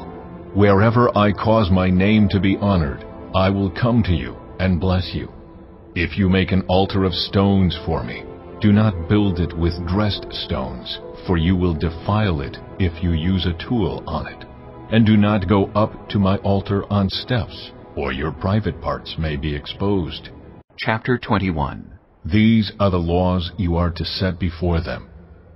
If you buy a Hebrew servant, he is to serve you for 6 years, but in the 7th year he shall go free, without paying anything. If he comes alone, he is to go free alone, but if he has a wife when he comes, she is to go with him. If his master gives him a wife, and she bears him sons or daughters, the woman and her children shall belong to her master, and only the man shall go free. But if the servant declares, I love my master and my wife and children, and do not want to go free, then his master must take him before the judges. He shall take him to the door or the doorpost, and pierce his ear with an awl. Then he will be his servant for life. If a man sells his daughter as a servant, she is not to go free as male servants do. If she does not please the master who has selected her for himself, he must let her be redeemed. He has no right to sell her to foreigners, because he has broken faith with her. If he selects her for his son, he must grant her the rights of a daughter. If he marries another woman, he must not deprive the first one of her food, clothing, and marital rights. If he does not provide her with these 3 things, she is to go free, without any payment of money. Anyone who strikes a person with a fatal blow is to be put to death. However, if it is not done intentionally, but God lets it happen, they are to flee to a place I will designate. But if anyone schemes and kills someone deliberately, that person is to be taken from my altar and put to death. Anyone who attacks their father or mother is to be put to death. Anyone who kidnaps someone is to be put to death, whether the victim has been sold or is still in the kidnapper's possession. Anyone who curses their father or mother is to be put to death. If people quarrel and one person hits another with a stone or with their fist, and the victim does not die, but is confined to bed, the one who struck the blow will not be held liable if the other can get up and walk around outside with a staff. However, the guilty party must pay the injured person for any loss of time and see that the victim is completely healed. Anyone who beats their male or female slave with a rod must be punished if the slave dies as a direct result. But they are not to be punished if the slave recovers after a day or 2, since the slave is their property. If people are fighting and hit a pregnant woman and she gives birth prematurely, but there is no serious injury, the offender must be fined whatever the woman's husband demands and the court allows. But if there is serious injury, you are to take life for life, eye for eye, tooth for tooth, hand for hand, foot for foot, burn for burn, wound for wound, bruise for bruise. An owner who hits a male or female slave in the eye and destroys it must let the slave go free to compensate for the eye. And an owner who knocks out the tooth of a male or female slave must let the slave go free to compensate for the tooth. If a bull gores a man or woman to death, the bull is to be stoned to death, and its meat must not be eaten, but the owner of the bull will not be held responsible. If, however, the bull has had the habit of goring, and the owner has been warned but has not kept it penned up, and it kills a man or woman, the bull is to be stoned, and its owner also is to be put to death. However, if payment is demanded, the owner may redeem his life by the payment of whatever is demanded. This law also applies if the bull gores a son or daughter. If the bull gores a male or female slave, the owner must pay 30 shekels of silver to the master of the slave, and the bull is to be stoned to death. If anyone uncovers a pit or digs one and fails to cover it, and an ox or a donkey falls into it, the one who opened the pit must pay the owner for the loss and take the dead animal in exchange. If anyone's bull injures someone else's bull and it dies, the two parties are to sell the live one and divide both the money and the dead animal equally. However, if it was known that the bull had the habit of goring, yet the owner did not keep it penned up, the owner must pay, animal for animal, and take the dead animal in exchange. Chapter 22. Whoever steals an ox or a sheep and slaughters it or sells it must pay back 5 head of cattle for the ox and 4 sheep for the sheep. If a thief is caught breaking in at night and is struck a fatal blow, the defender is not guilty of bloodshed. But if it happens after sunrise, the defender is guilty of bloodshed. Anyone who steals must certainly make restitution, but if they have nothing, they must be sold to pay for their theft. If the stolen animal is found alive in their possession, whether ox or donkey or sheep, they must pay back double. If anyone grazes their livestock in a field or vineyard and lets them stray, and they graze in someone else's field, the offender must make restitution from the best of their own field or vineyard. If a fire breaks out and spreads into thorn bushes so that it burns shocks of grain or standing grain or the whole field, the one who started the fire must make restitution. If anyone gives a neighbor silver or goods for safekeeping, and they are stolen from the neighbor's house, the thief, if caught, must pay back double. But if the thief is not found, the owner of the house must appear before the judges, and they must determine whether the owner of the house has laid hands on the other person's property. In all cases of illegal possession of an ox, a donkey, a sheep, a garment, or any other lost property about which somebody says, "This is mine," both parties are to bring their cases before the judges. The one whom the judges declare guilty must pay back double to the other. If anyone gives a donkey, an ox, a sheep, or any other animal to their neighbor for safekeeping, and it dies, or is injured, or is taken away while no one is looking, the issue between them will be settled by the taking of an oath before the Lord that the neighbor did not lay hands on the other person's property. The owner is to accept this, and no restitution is required. But if the animal was stolen from the neighbor, restitution must be made to the owner. If it was torn to pieces by a wild animal, the neighbor shall bring in the remains as evidence and shall not be required to pay for the torn animal. If anyone borrows an animal from their neighbor and it is injured or dies while the owner is not present, they must make restitution. But if the owner is with the animal, the borrower will not have to pay. If the animal was hired, the money paid for the hire covers the loss. If a man seduces a virgin who is not pledged to be married and sleeps with her, he must pay the bride price, and she shall be his wife. If her father absolutely refuses to give her to him, he must still pay the bride price for virgins. Do not allow a sorceress to live. Anyone who has sexual relations with an animal is to be put to death. Whoever sacrifices to any god other than the Lord must be destroyed. Do not mistreat or oppress a foreigner, for you were foreigners in Egypt. Do not take advantage of the widow or the fatherless. If you do and they cry out to me, I will certainly hear their cry.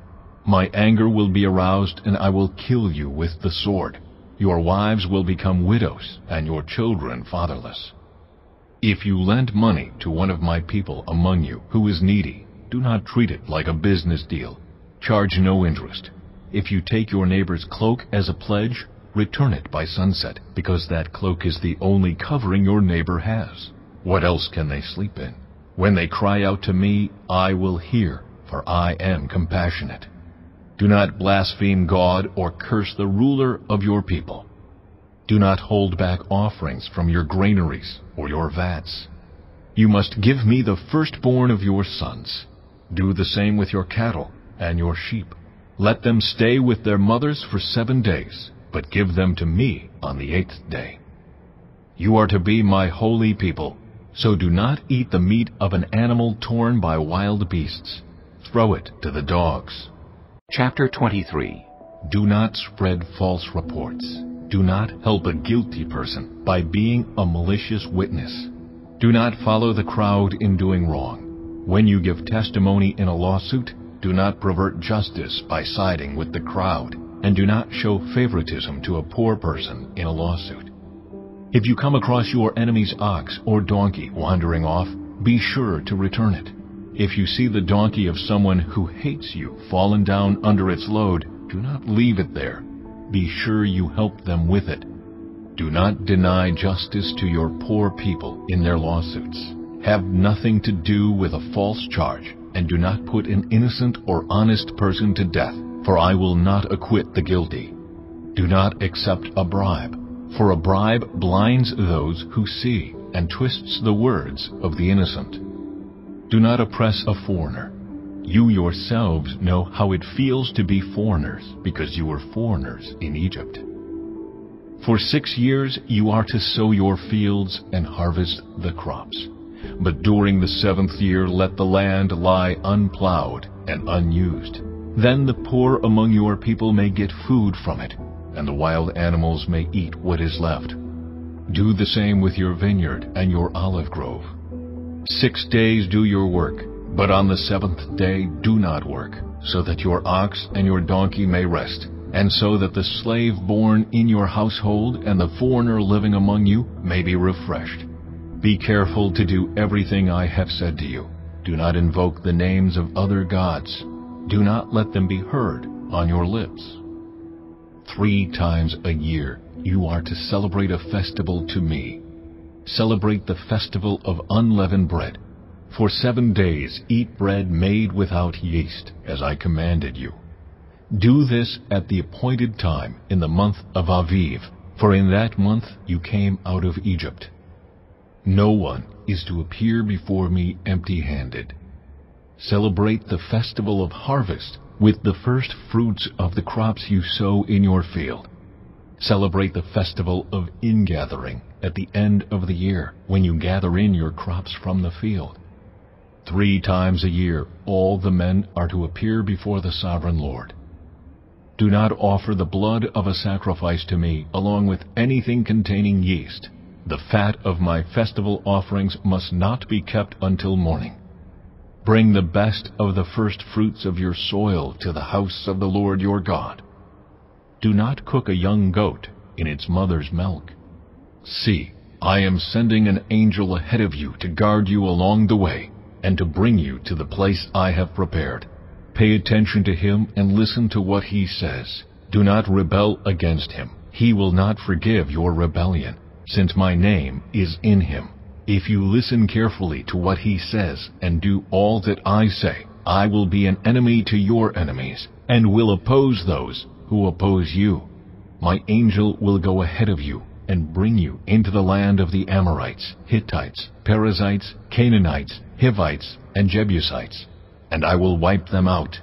Do not bow down before their gods or worship them or follow their practices. You must demolish them and break their sacred stones to pieces. Worship the Lord your God, and his blessing will be on your food and water. I will take away sickness from among you, and none will miscarry or be barren in your land. I will give you a full lifespan. I will send my terror ahead of you and throw into confusion every nation you encounter. I will make all your enemies turn their backs and run. I will send the hornet ahead of you to drive the Hivites, Canaanites, and Hittites out of your way. But I will not drive them out in a single year, because the land would become desolate and the wild animals too numerous for you. Little by little, I will drive them out before you, until you have increased enough to take possession of the land. I will establish your borders from the Red Sea to the Mediterranean Sea, and from the desert to the Euphrates River. I will give into your hands the people who live in the land, and you will drive them out before you. Do not make a covenant with them or with their gods. Do not let them live in your land, or they will cause you to sin against me, because the worship of their gods will certainly be a snare to you. Chapter 24. Then the Lord said to Moses, Come up to the Lord, you and Aaron, Nadab and Abihu, and 70 of the elders of Israel. You are to worship at a distance, but Moses alone is to approach the Lord. The others must not come near, and the people may not come up with him. When Moses went and told the people all the Lord's words and laws, they responded with one voice, Everything the Lord has said we will do. Moses then wrote down everything the Lord had said. He got up early the next morning and built an altar at the foot of the mountain and set up 12 stone pillars representing the 12 tribes of Israel. Then he sent young Israelite men, and they offered burnt offerings and sacrificed young bulls as fellowship offerings to the Lord. Moses took half of the blood and put it in bowls, and the other half he splashed against the altar. Then he took the book of the covenant and read it to the people. They responded, We will do everything the Lord has said. We will obey. Moses then took the blood, sprinkled it on the people, and said, This is the blood of the covenant that the Lord has made with you in accordance with all these words. Moses and Aaron, Nadab and Abihu, and the 70 elders of Israel went up and saw the God of Israel. Under his feet was something like a pavement made of lapis lazuli, as bright blue as the sky. But God did not raise his hand against these leaders of the Israelites. They saw God, and they ate and drank. The Lord said to Moses, Come up to me on the mountain, and stay here, and I will give you the tablets of stone with the law and commandments I have written for their instruction. Then Moses set out with Joshua his aide, and Moses went up on the mountain of God. He said to the elders, Wait here for us until we come back to you. Aaron and Hur are with you, and anyone involved in a dispute can go to them. When Moses went up on the mountain, the cloud covered it, and the glory of the Lord settled on Mount Sinai. For 6 days the cloud covered the mountain, and on the 7th day the Lord called to Moses from within the cloud. To the Israelites, the glory of the Lord looked like a consuming fire on top of the mountain. Then Moses entered the cloud as he went on up the mountain, and he stayed on the mountain 40 days and 40 nights. Chapter 25. The Lord said to Moses, Tell the Israelites to bring me an offering. You are to receive the offering for me from everyone whose heart prompts them to give. These are the offerings you are to receive from them: gold, silver, and bronze, blue, purple, and scarlet yarn, and fine linen, goat hair, ram skins dyed red, and another type of durable leather, acacia wood, olive oil for the light, spices for the anointing oil and for the fragrant incense, and onyx stones and other gems to be mounted on the ephod and breastpiece. Then have them make a sanctuary for me, and I will dwell among them. Make this tabernacle and all its furnishings exactly like the pattern I will show you. Have them make an ark of acacia wood, 2.5 cubits long, 1.5 cubits wide, and 1.5 cubits high. Overlay it with pure gold, both inside and out, and make a gold molding around it. Cast 4 gold rings for it, and fasten them to its 4 feet, with 2 rings on one side and 2 rings on the other. Then make poles of acacia wood, and overlay them with gold. Insert the poles into the rings on the sides of the ark to carry it. The poles are to remain in the rings of this ark. They are not to be removed. Then put in the ark the tablets of the covenant law, which I will give you. Make an atonement cover of pure gold, 2.5 cubits long, and 1.5 cubits wide, and make 2 cherubim out of hammered gold at the ends of the cover. Make 1 cherub on one end, and the second cherub on the other. Make the cherubim of one piece with the cover at the 2 ends. The cherubim are to have their wings spread upward, overshadowing the cover with them. The cherubim are to face each other, looking toward the cover. Place the cover on top of the ark, and put in the ark the tablets of the covenant law that I will give you. There, above the cover, between the 2 cherubim that are over the ark of the covenant law, I will meet with you, and give you all my commands for the Israelites. Make a table of acacia wood, 2 cubits long, 1 cubit wide, and 1.5 cubits high. Overlay it with pure gold, and make a gold molding around it. Also make around it a rim a handbreadth wide, and put a gold molding on the rim. Make 4 gold rings for the table, and fasten them to the 4 corners, where the 4 legs are. The rings are to be close to the rim to hold the poles used in carrying the table. Make the poles of acacia wood, overlay them with gold, and carry the table with them. And make its plates and dishes of pure gold, as well as its pitchers and bowls for the pouring out of offerings. Put the bread of the presence on this table, to be before me at all times. Make a lampstand of pure gold. Hammer out its base and shaft, and make its flower-like cups, buds and blossoms of one piece with them. 6 branches are to extend from the sides of the lampstand, 3 on one side and 3 on the other.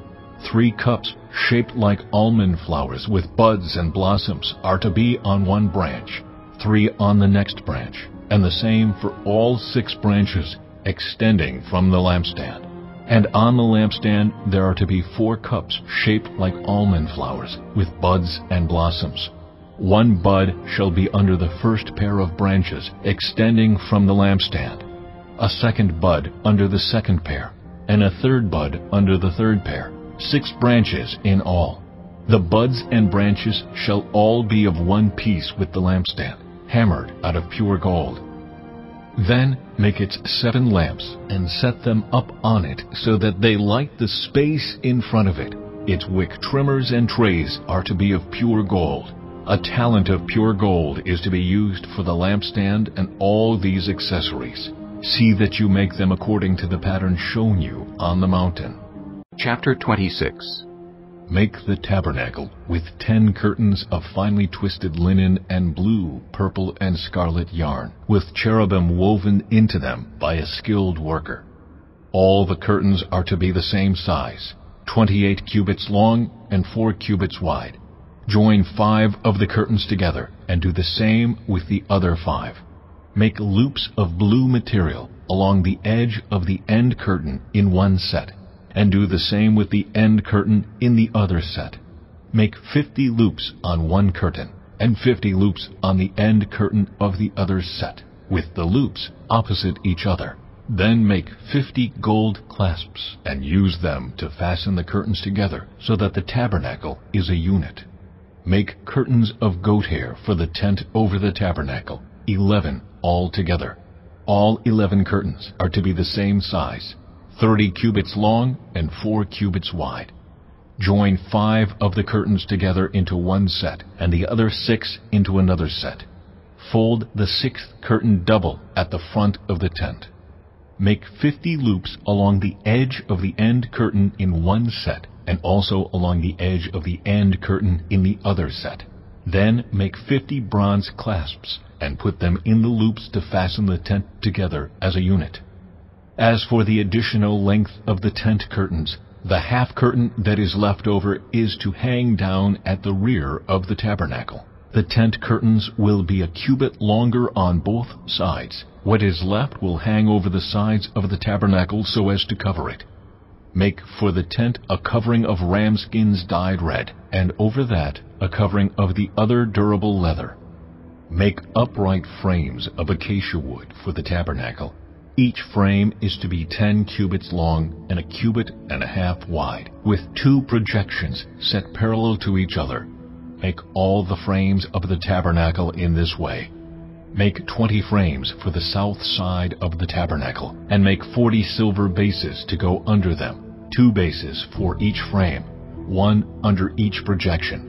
For the other side, the north side of the tabernacle, make 20 frames and 40 silver bases, 2 under each frame. Make 6 frames for the far end, that is, the west end of the tabernacle, and make 2 frames for the corners at the far end. At these 2 corners they must be double from the bottom all the way to the top, and fitted into a single ring. Both shall be like that. So there will be 8 frames and 16 silver bases, 2 under each frame. Also make crossbars of acacia wood, 5 for the frames on one side of the tabernacle, 5 for those on the other side, and 5 for the frames on the west at the far end of the tabernacle. The center crossbar is to extend from end to end at the middle of the frames. Overlay the frames with gold, and make gold rings to hold the crossbars. Also overlay the crossbars with gold. Set up the tabernacle according to the plan shown you on the mountain. Make a curtain of blue, purple, and scarlet yarn, and finely twisted linen, with cherubim woven into it by a skilled worker. Hang it with gold hooks on 4 posts of acacia wood, overlaid with gold, and standing on 4 silver bases. Hang the curtain from the clasps, and place the Ark of the Covenant law behind the curtain.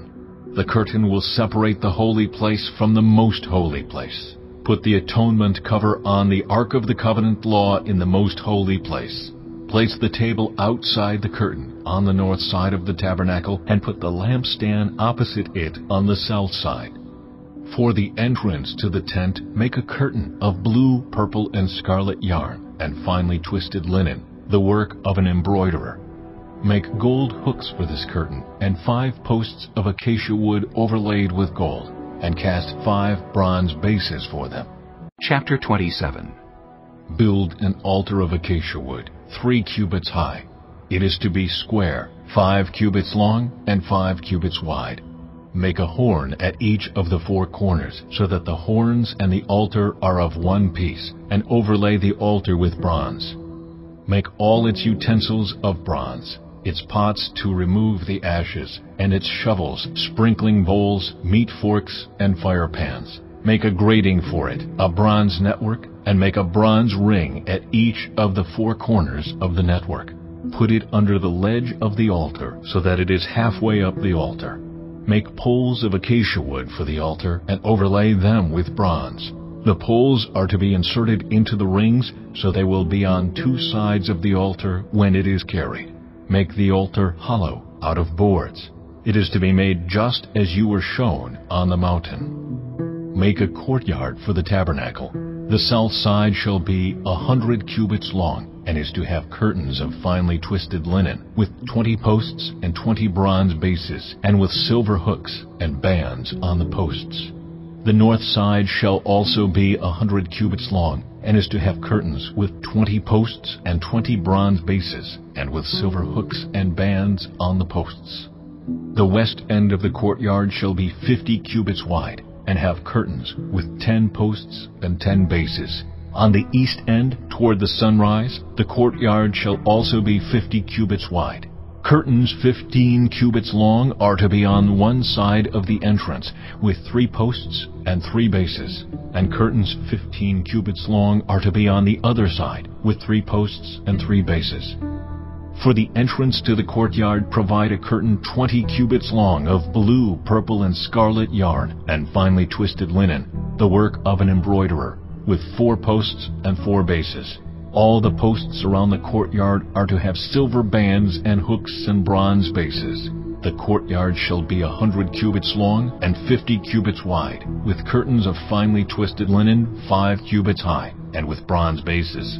All the other articles used in the service of the tabernacle, whatever their function, including all the tent pegs for it and those for the courtyard, are to be of bronze. Command the Israelites to bring you clear oil of pressed olives for the light, so that the lamps may be kept burning. In the tent of meeting, outside the curtain that shields the ark of the covenant law, Aaron and his sons are to keep the lamps burning before the Lord from evening till morning. This is to be a lasting ordinance among the Israelites for the generations to come. Chapter 28. Have Aaron, your brother, brought to you from among the Israelites, along with his sons Nadab and Abihu, Eleazar and Ithamar, so they may serve me as priests. Make sacred garments for your brother Aaron, to give him dignity and honor. Tell all the skilled workers to whom I have given wisdom in such matters that they are to make garments for Aaron, for his consecration, so he may serve me as priest. These are the garments they are to make: a breastpiece, an ephod, a robe, a woven tunic, a turban, and a sash. They are to make these sacred garments for your brother Aaron and his sons, so they may serve me as priests. Have them use gold and blue, purple and scarlet yarn, and fine linen.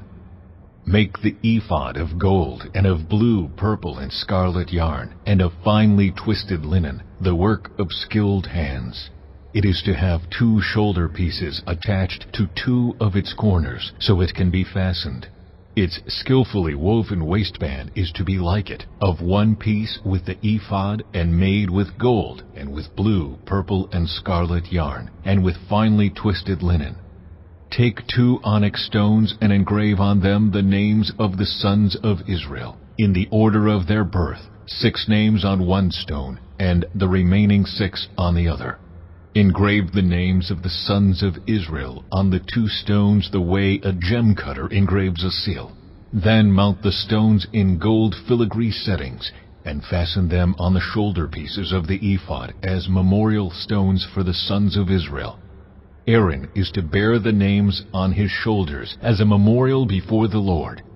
Make gold filigree settings and 2 braided chains of pure gold, like a rope, and attach the chains to the settings. Fashion a breastpiece for making decisions, the work of skilled hands. Make it like the ephod, of gold, and of blue, purple, and scarlet yarn, and of finely twisted linen. It is to be square, a span long and a span wide, and folded double. Then mount 4 rows of precious stones on it. The first row shall be carnelian, chrysolite, and beryl. The second row shall be turquoise, lapis lazuli, and emerald. The third row shall be jacinth, agate, and amethyst. The 4th row shall be topaz, onyx, and jasper. Mount them in gold filigree settings. There are to be 12 stones, 1 for each of the names of the sons of Israel, each engraved like a seal with the name of one of the 12 tribes. For the breastpiece, make braided chains of pure gold, like a rope. Make 2 gold rings for it, and fasten them to 2 corners of the breastpiece. Fasten the 2 gold chains to the rings at the corners of the breastpiece, and the other ends of the chains to the 2 settings, attaching them to the shoulder pieces of the ephod at the front. Make 2 gold rings and attach them to the other 2 corners of the breastpiece on the inside edge next to the ephod. Make 2 more gold rings and attach them to the bottom of the shoulder pieces on the front of the ephod, close to the seam just above the waistband of the ephod. The rings of the breastpiece are to be tied to the rings of the ephod with blue cord, connecting it to the waistband, so that the breastpiece will not swing out from the ephod. Whenever Aaron enters the holy place, he will bear the names of the sons of Israel over his heart on the breastpiece of decision, as a continuing memorial before the Lord. Also put the Urim and the Thummim in the breastpiece, so they may be over Aaron's heart whenever he enters the presence of the Lord. Thus Aaron will always bear the means of making decisions for the Israelites over his heart before the Lord. Make the robe of the ephod entirely of blue cloth, with an opening for the head in its center. There shall be a woven edge like a collar around this opening, so that it will not tear. Make pomegranates of blue, purple, and scarlet yarn around the hem of the robe, with gold bells between them. The gold bells and the pomegranates are to alternate around the hem of the robe. Aaron must wear it when he ministers. The sound of the bells will be heard when he enters the holy place before the Lord, and when he comes out, so that he will not die. Make a plate of pure gold, and engrave on it as on a seal, Holy to the Lord.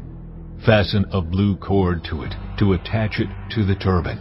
It is to be on the front of the turban. It will be on Aaron's forehead, and he will bear the guilt involved in the sacred gifts the Israelites consecrate, whatever their gifts may be. It will be on Aaron's forehead continually, so that they will be acceptable to the Lord.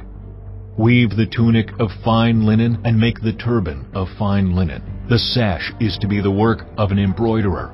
Make tunics, sashes, and caps for Aaron's sons, to give them dignity and honor. After you put these clothes on your brother Aaron and his sons, anoint and ordain them. Consecrate them, so they may serve me as priests. Make linen undergarments as a covering for the body, reaching from the waist to the thigh. Aaron and his sons must wear them whenever they enter the tent of meeting, or approach the altar to minister in the holy place, so that they will not incur guilt and die. This is to be a lasting ordinance for Aaron and his descendants. Chapter 29. This is what you are to do to consecrate them, so they may serve me as priests. Take a young bull and 2 rams without defect, and from the finest wheat flour make round loaves without yeast, thick loaves without yeast, and with olive oil mixed in, and thin loaves without yeast, and brushed with olive oil. Put them in a basket, and present them along with the bull and the 2 rams. Then bring Aaron and his sons to the entrance to the tent of meeting, and wash them with water. Take the garments and dress Aaron with the tunic, the robe of the the ephod itself, and the breastpiece. Fasten the ephod on him by its skillfully woven waistband. Put the turban on his head and attach the sacred emblem to the turban. Take the anointing oil and anoint him by pouring it on his head. Bring his sons and dress them in tunics, and fasten caps on them. Then tie sashes on Aaron and his sons. The priesthood is theirs by a lasting ordinance. Then you shall ordain Aaron and his sons. Bring the bull to the front of the tent of meeting, and Aaron and his sons shall lay their hands on its head. Slaughter it in the Lord's presence at the entrance to the tent of meeting. Take some of the bull's blood and put it on the horns of the altar with your finger, and pour out the rest of it at the base of the altar. Then take all the fat on the internal organs, the long lobe of the liver, and both kidneys with the fat on them, and burn them on the altar. But burn the bull's flesh and its hide and its intestines outside the camp. It is a sin offering.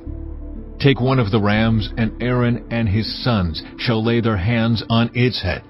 Slaughter it, and take the blood and splash it against the sides of the altar. Cut the ram into pieces, and wash the internal organs and the legs, putting them with the head and the other pieces. Then burn the entire ram on the altar. It is a burnt offering to the Lord, a pleasing aroma, a food offering presented to the Lord.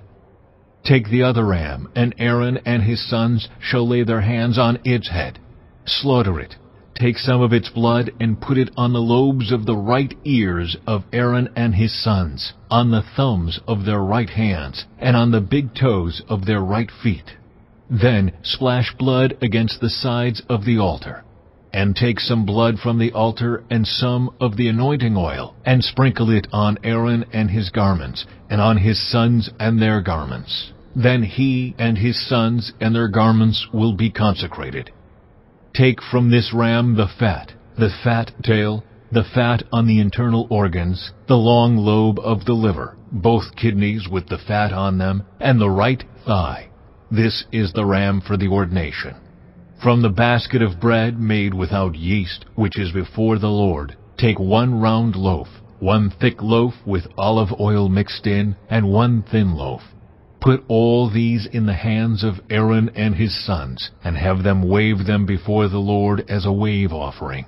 Then take them from their hands and burn them on the altar, along with the burnt offering for a pleasing aroma to the Lord, a food offering presented to the Lord. After you take the breast of the ram for Aaron's ordination, wave it before the Lord as a wave offering, and it will be your share. Consecrate those parts of the ordination ram that belong to Aaron and his sons, the breast that was waved and the thigh that was presented. This is always to be the perpetual share from the Israelites for Aaron and his sons. It is the contribution the Israelites are to make to the Lord from their fellowship offerings. Aaron's sacred garments will belong to his descendants so that they can be anointed and ordained in them. The son who succeeds him as priest and comes to the tent of meeting to minister in the holy place is to wear them 7 days. Take the ram for the ordination and cook the meat in a sacred place. At the entrance to the tent of meeting, Aaron and his sons are to eat the meat of the ram and the bread that is in the basket. They are to eat these offerings by which atonement was made for their ordination and consecration. But no one else may eat them, because they are sacred. And if any of the meat of the ordination ram or any bread is left over till morning, burn it up. It must not be eaten, because it is sacred. Do for Aaron and his sons everything I have commanded you, taking 7 days to ordain them. Sacrifice a bull each day as a sin offering to make atonement. Purify the altar by making atonement for it, and anoint it to consecrate it. For 7 days make atonement for the altar and consecrate it. Then the altar will be most holy, and whatever touches it will be holy. This is what you are to offer on the altar regularly, each day. 2 lambs a year old. Offer one in the morning and the other at twilight. With the first lamb offer 1/10 of an ephah of the finest flour mixed with 1/4 of a hin of oil from pressed olives, and 1/4 of a hin of wine as a drink offering. Sacrifice the other lamb at twilight with the same grain offering and its drink offering as in the morning, a pleasing aroma, a food offering presented to the Lord. For the generations to come, this burnt offering is to be made regularly at the entrance to the tent of meeting before the Lord. There I will meet you and speak to you. There also I will meet with the Israelites, and the place will be consecrated by my glory. So I will consecrate the tent of meeting and the altar, and will consecrate Aaron and his sons to serve me as priests. Then I will dwell among the Israelites and be their God. They will know that I am the Lord their God, who brought them out of Egypt so that I might dwell among them. I am the Lord their God. Chapter 30. Make an altar of acacia wood for burning incense. It is to be square, 1 cubit long and 1 cubit wide, and 2 cubits high, its horns of 1 piece with it. Overlay the top and all the sides and the horns with pure gold, and make a gold molding around it. Make 2 gold rings for the altar below the molding, 2 on each of the opposite sides, to hold the poles used to carry it. Make the poles of acacia wood and overlay them with gold. Put the altar in front of the curtain that shields the Ark of the Covenant Law, before the atonement cover that is over the tablets of the Covenant Law, where I will meet with you. Aaron must burn fragrant incense on the altar every morning when he tends the lamps. He must burn incense again when he lights the lamps at twilight, so incense will burn regularly before the Lord for the generations to come. Do not offer on this altar any other incense or any burnt offering or grain offering, and do not pour a drink offering on it. Once a year Aaron shall make atonement on its horns. This annual atonement must be made with the blood of the atoning sin offering for the generations to come. It is most holy to the Lord. Then the Lord said to Moses, When you take a census of the Israelites to count them, each one must pay the Lord a ransom for his life at the time he is counted. Then no plague will come on them when you number them. Each one who crosses over to those already counted is to give a half shekel, according to the sanctuary shekel, which weighs 20 gerahs. This half shekel is an offering to the Lord. All who cross over, those 20 years old or more, are to give an offering to the Lord. The rich are not to give more than a half shekel, and the poor are not to give less when you make the offering to the Lord to atone for your lives. Receive the atonement money from the Israelites and use it for the service of the tent of meeting. It will be a memorial for the Israelites before the Lord, making atonement for your lives. Then the Lord said to Moses, Make a bronze basin with its bronze stand for washing. Place it between the tent of meeting and the altar, and put water in it. Aaron and his sons are to wash their hands and feet with water from it. Whenever they enter the tent of meeting, they shall wash with water, so that they will not die. Also, when they approach the altar to minister by presenting a food offering to the Lord, they shall wash their hands and feet, so that they will not die.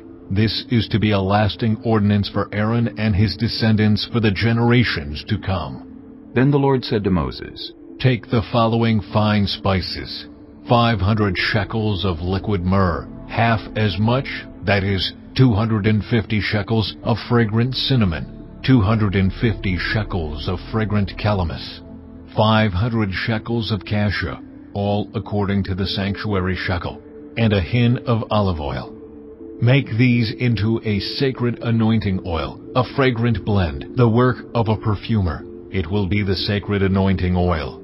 Then use it to anoint the tent of meeting, the ark of the covenant law, the table and all its articles, the lampstand and its accessories, the altar of incense, the altar of burnt offering and all its utensils, and the basin with its stand. You shall consecrate them so they will be most holy, and whatever touches them will be holy. Anoint Aaron and his sons and consecrate them, so they may serve me as priests. Say to the Israelites, This is to be my sacred anointing oil for the generations to come. Do not pour it on anyone else's body, and do not make any other oil using the same formula. It is sacred, and you are to consider it sacred. Whoever makes perfume like it and puts it on anyone other than a priest must be cut off from their people. Then the Lord said to Moses, Take fragrant spices, gum resin, onycha, and galbanum, and pure frankincense, all in equal amounts, and make a fragrant blend of incense, the work of a perfumer. It is to be salted and pure and sacred. Grind some of it to powder, and place it in front of the ark of the covenant law in the tent of meeting, where I will meet with you. It shall be most holy to you.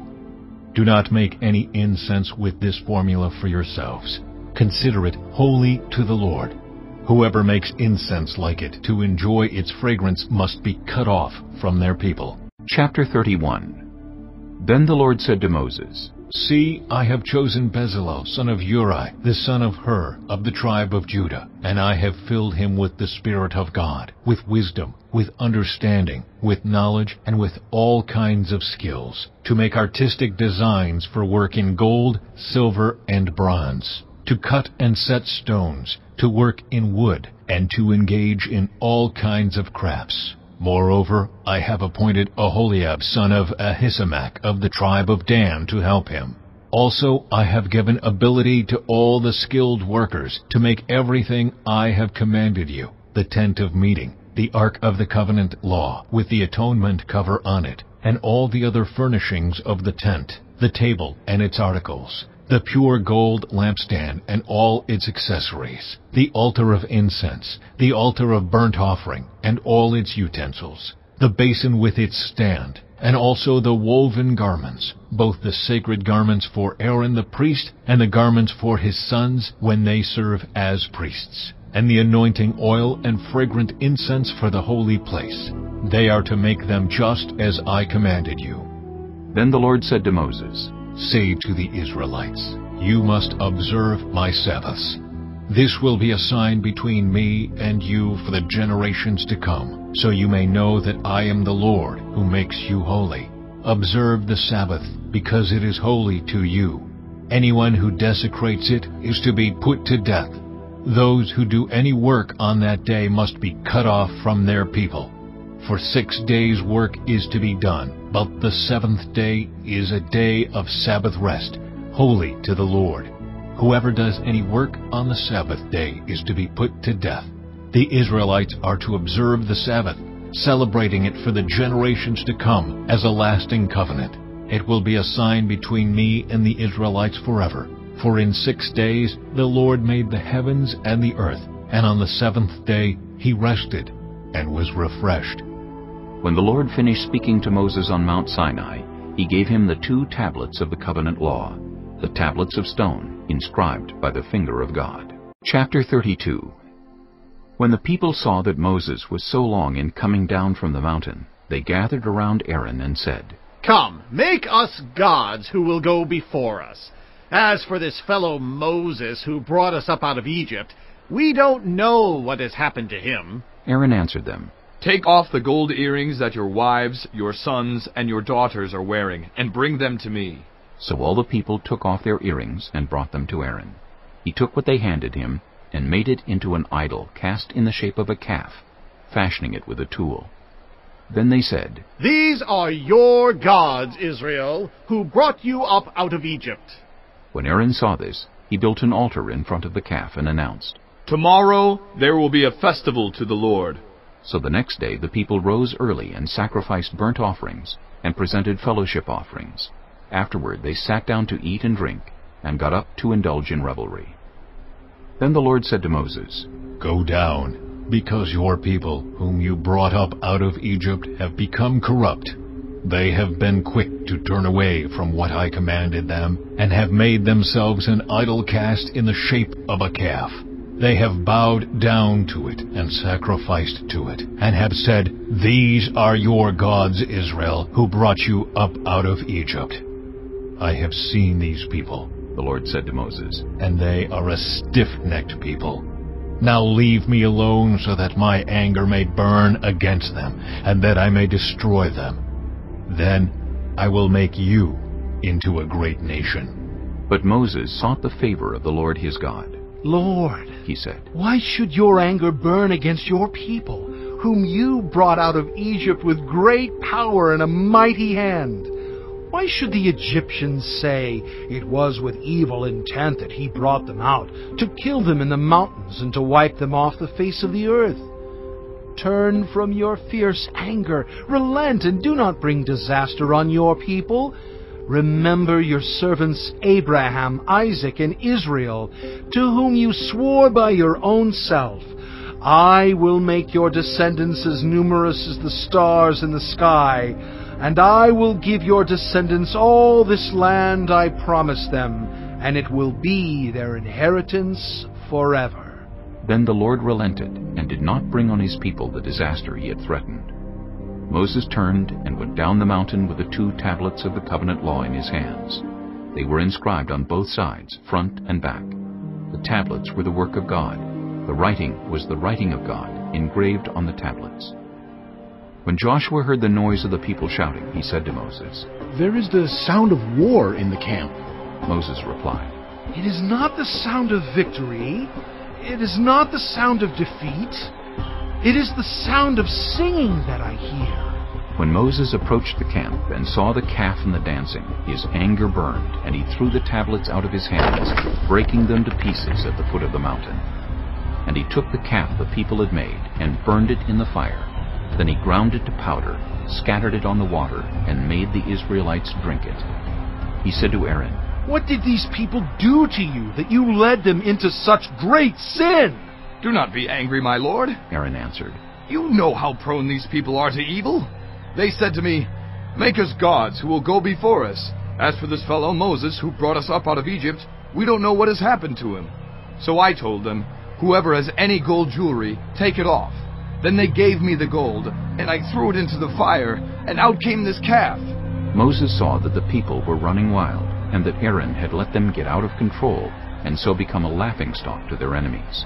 So he stood at the entrance to the camp and said, "Whoever is for the Lord, come to me." And all the Levites rallied to him. Then he said to them, "This is what the Lord, the God of Israel, says. Each man strap a sword to his side. Go back and forth through the camp from one end to the other, each killing his brother and friend and neighbor." The Levites did as Moses commanded, and that day about 3,000 of the people died. Then Moses said, "You have been set apart to the Lord today, for you were against your own sons and brothers, and he has blessed you this day." The next day Moses said to the people, "You have committed a great sin, but now I will go up to the Lord. Perhaps I can make atonement for your sin." So Moses went back to the Lord and said, "Oh, what a great sin these people have committed! They have made themselves gods of gold. But now, please forgive their sin. But if not, then blot me out of the book you have written." The Lord replied to Moses, "Whoever has sinned against me, I will blot out of my book. Now go, lead the people to the place I spoke of, and my angel will go before you. However, when the time comes for me to punish, I will punish them for their sin." And the Lord struck the people with a plague because of what they did with the calf Aaron had made. Chapter 33. Then the Lord said to Moses, "Leave this place, you and the people you brought up out of Egypt, and go up to the land I promised on oath to Abraham, Isaac, and Jacob, saying, I will give it to your descendants.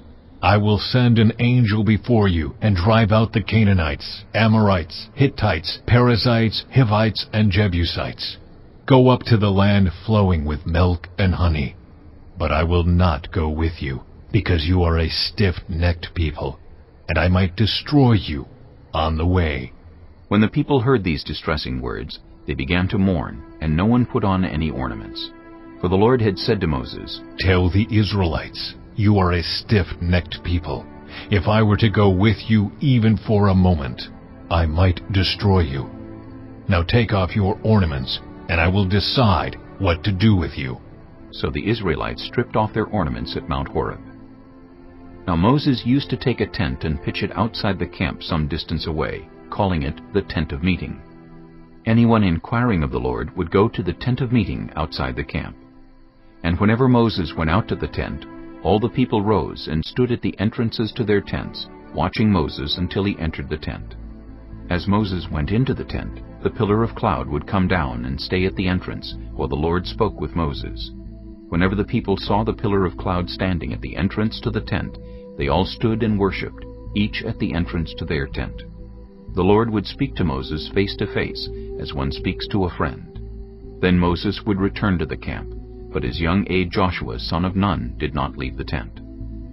Moses said to the Lord, "You have been telling me, 'Lead these people,' but you have not let me know whom you will send with me. You have said, 'I know you by name, and you have found favor with me.' If you are pleased with me, teach me your ways, so I may know you and continue to find favor with you. Remember that this nation is your people." The Lord replied, "My presence will go with you, and I will give you rest." Then Moses said to him, "If your presence does not go with us, do not send us up from here. How will anyone know that you are pleased with me and with your people unless you go with us? What else will distinguish me and your people from all the other people on the face of the earth?" And the Lord said to Moses, "I will do the very thing you have asked, because I am pleased with you, and I know you by name." Then Moses said, "Now, show me your glory." And the Lord said, "I will cause all my goodness to pass in front of you, and I will proclaim my name, the Lord, in your presence. I will have mercy on whom I will have mercy, and I will have compassion on whom I will have compassion. But," he said, "you cannot see my face, for no one may see me and live." Then the Lord said, "There is a place near me where you may stand on a rock. When my glory passes by, I will put you in a cleft in the rock and cover you with my hand until I have passed by. Then I will remove my hand, and you will see my back, but my face must not be seen." Chapter 34. The Lord said to Moses, "Chisel out 2 stone tablets like the first ones, and I will write on them the words that were on the first tablets, which you broke. Be ready in the morning, and then come up on Mount Sinai. Present yourself to me there on top of the mountain. No one is to come with you or be seen anywhere on the mountain. Not even the flocks and herds may graze in front of the mountain. So Moses chiseled out 2 stone tablets like the first ones, and went up Mount Sinai early in the morning, as the Lord had commanded him. And he carried the 2 stone tablets in his hands. Then the Lord came down in the cloud, and stood there with him, and proclaimed his name, the Lord. And he passed in front of Moses, proclaiming, The Lord, the compassionate and gracious God, slow to anger, abounding in love and faithfulness, maintaining love to thousands, and forgiving wickedness, rebellion, and sin. Yet he does not leave the guilty unpunished. He punishes the children and their children for the sin of the parents to the 3rd and 4th generation. Moses bowed to the ground at once and worshipped. Lord, he said, if I have found favor in your eyes, then let the Lord go with us. Although this is a stiff-necked people, forgive our wickedness and our sin, and take us as your inheritance. Then the Lord said, I am making a covenant with you. Before all your people I will do wonders never before done in any nation in all the world. The people you live among will see how awesome is the work that I, the Lord, will do for you. Obey what I command you today. I will drive out before you the Amorites, Canaanites, Hittites, Perizzites, Hivites, and Jebusites. Be careful not to make a treaty with those who live in the land where you are going, or they will be a snare among you. Break down their altars, smash their sacred stones, and cut down their Asherah poles. Do not worship any other god, for the Lord, whose name is jealous, is a jealous God. Be careful not to make a treaty with those who live in the land, for when they prostitute themselves to their gods and sacrifice to them, they will invite you, and you will eat their sacrifices. And when you choose some of their daughters as wives for your sons, and those daughters prostitute themselves to their gods, they will lead your sons to do the same. Do not make any idols. Celebrate the festival of unleavened bread. For 7 days eat bread made without yeast, as I commanded you. Do this at the appointed time, in the month of Aviv, for in that month you came out of Egypt. The first offspring of every womb belongs to me, including all the firstborn males of your livestock, whether from herd or flock. Redeem the firstborn donkey with a lamb, but if you do not redeem it, break its neck. Redeem all your firstborn sons. No one is to appear before me empty-handed. 6 days you shall labor, but on the 7th day you shall rest. Even during the plowing season and harvest you must rest. Celebrate the festival of weeks with the first fruits of the wheat harvest, and the festival of ingathering at the turn of the year. 3 times a year all your men are to appear before the sovereign Lord, the God of Israel. I will drive out nations before you and enlarge your territory, and no one will covet your land when you go up 3 times each year to appear before the Lord your God. Do not offer the blood of a sacrifice to me along with anything containing yeast, and do not let any of the sacrifice from the Passover festival remain until morning. Bring the best of the firstfruits of your soil to the house of the Lord your God. Do not cook a young goat in its mother's milk. Then the Lord said to Moses, Write down these words, for in accordance with these words I have made a covenant with you and with Israel. Moses was there with the Lord 40 days and 40 nights, without eating bread or drinking water. And he wrote on the tablets the words of the covenant, the 10 commandments. When Moses came down from Mount Sinai with the 2 tablets of the covenant law in his hands, he was not aware that his face was radiant, because he had spoken with the Lord. When Aaron and all the Israelites saw Moses, his face was radiant, and they were afraid to come near him. But Moses called to them. So Aaron and all the leaders of the community came back to him, and he spoke to them. Afterward, all the Israelites came near him, and he gave them all the commands the Lord had given him on Mount Sinai. When Moses finished speaking to them, he put a veil over his face. But whenever he entered the Lord's presence to speak with him, he removed the veil until he came out. And when he came out and told the Israelites what he had been commanded, they saw that his face was radiant. Then Moses would put the veil back over his face until he went in to speak with the Lord. Chapter 35. Moses assembled the whole Israelite community and said to them, "These are the things the Lord has commanded you to do. For 6 days work is to be done, but the 7th day shall be your holy day, a day of Sabbath rest to the Lord. Whoever does any work on it is to be put to death. Do not light a fire in any of your dwellings on the Sabbath day." Moses said to the whole Israelite community, "This is what the Lord has commanded. From what you have, take an offering for the Lord.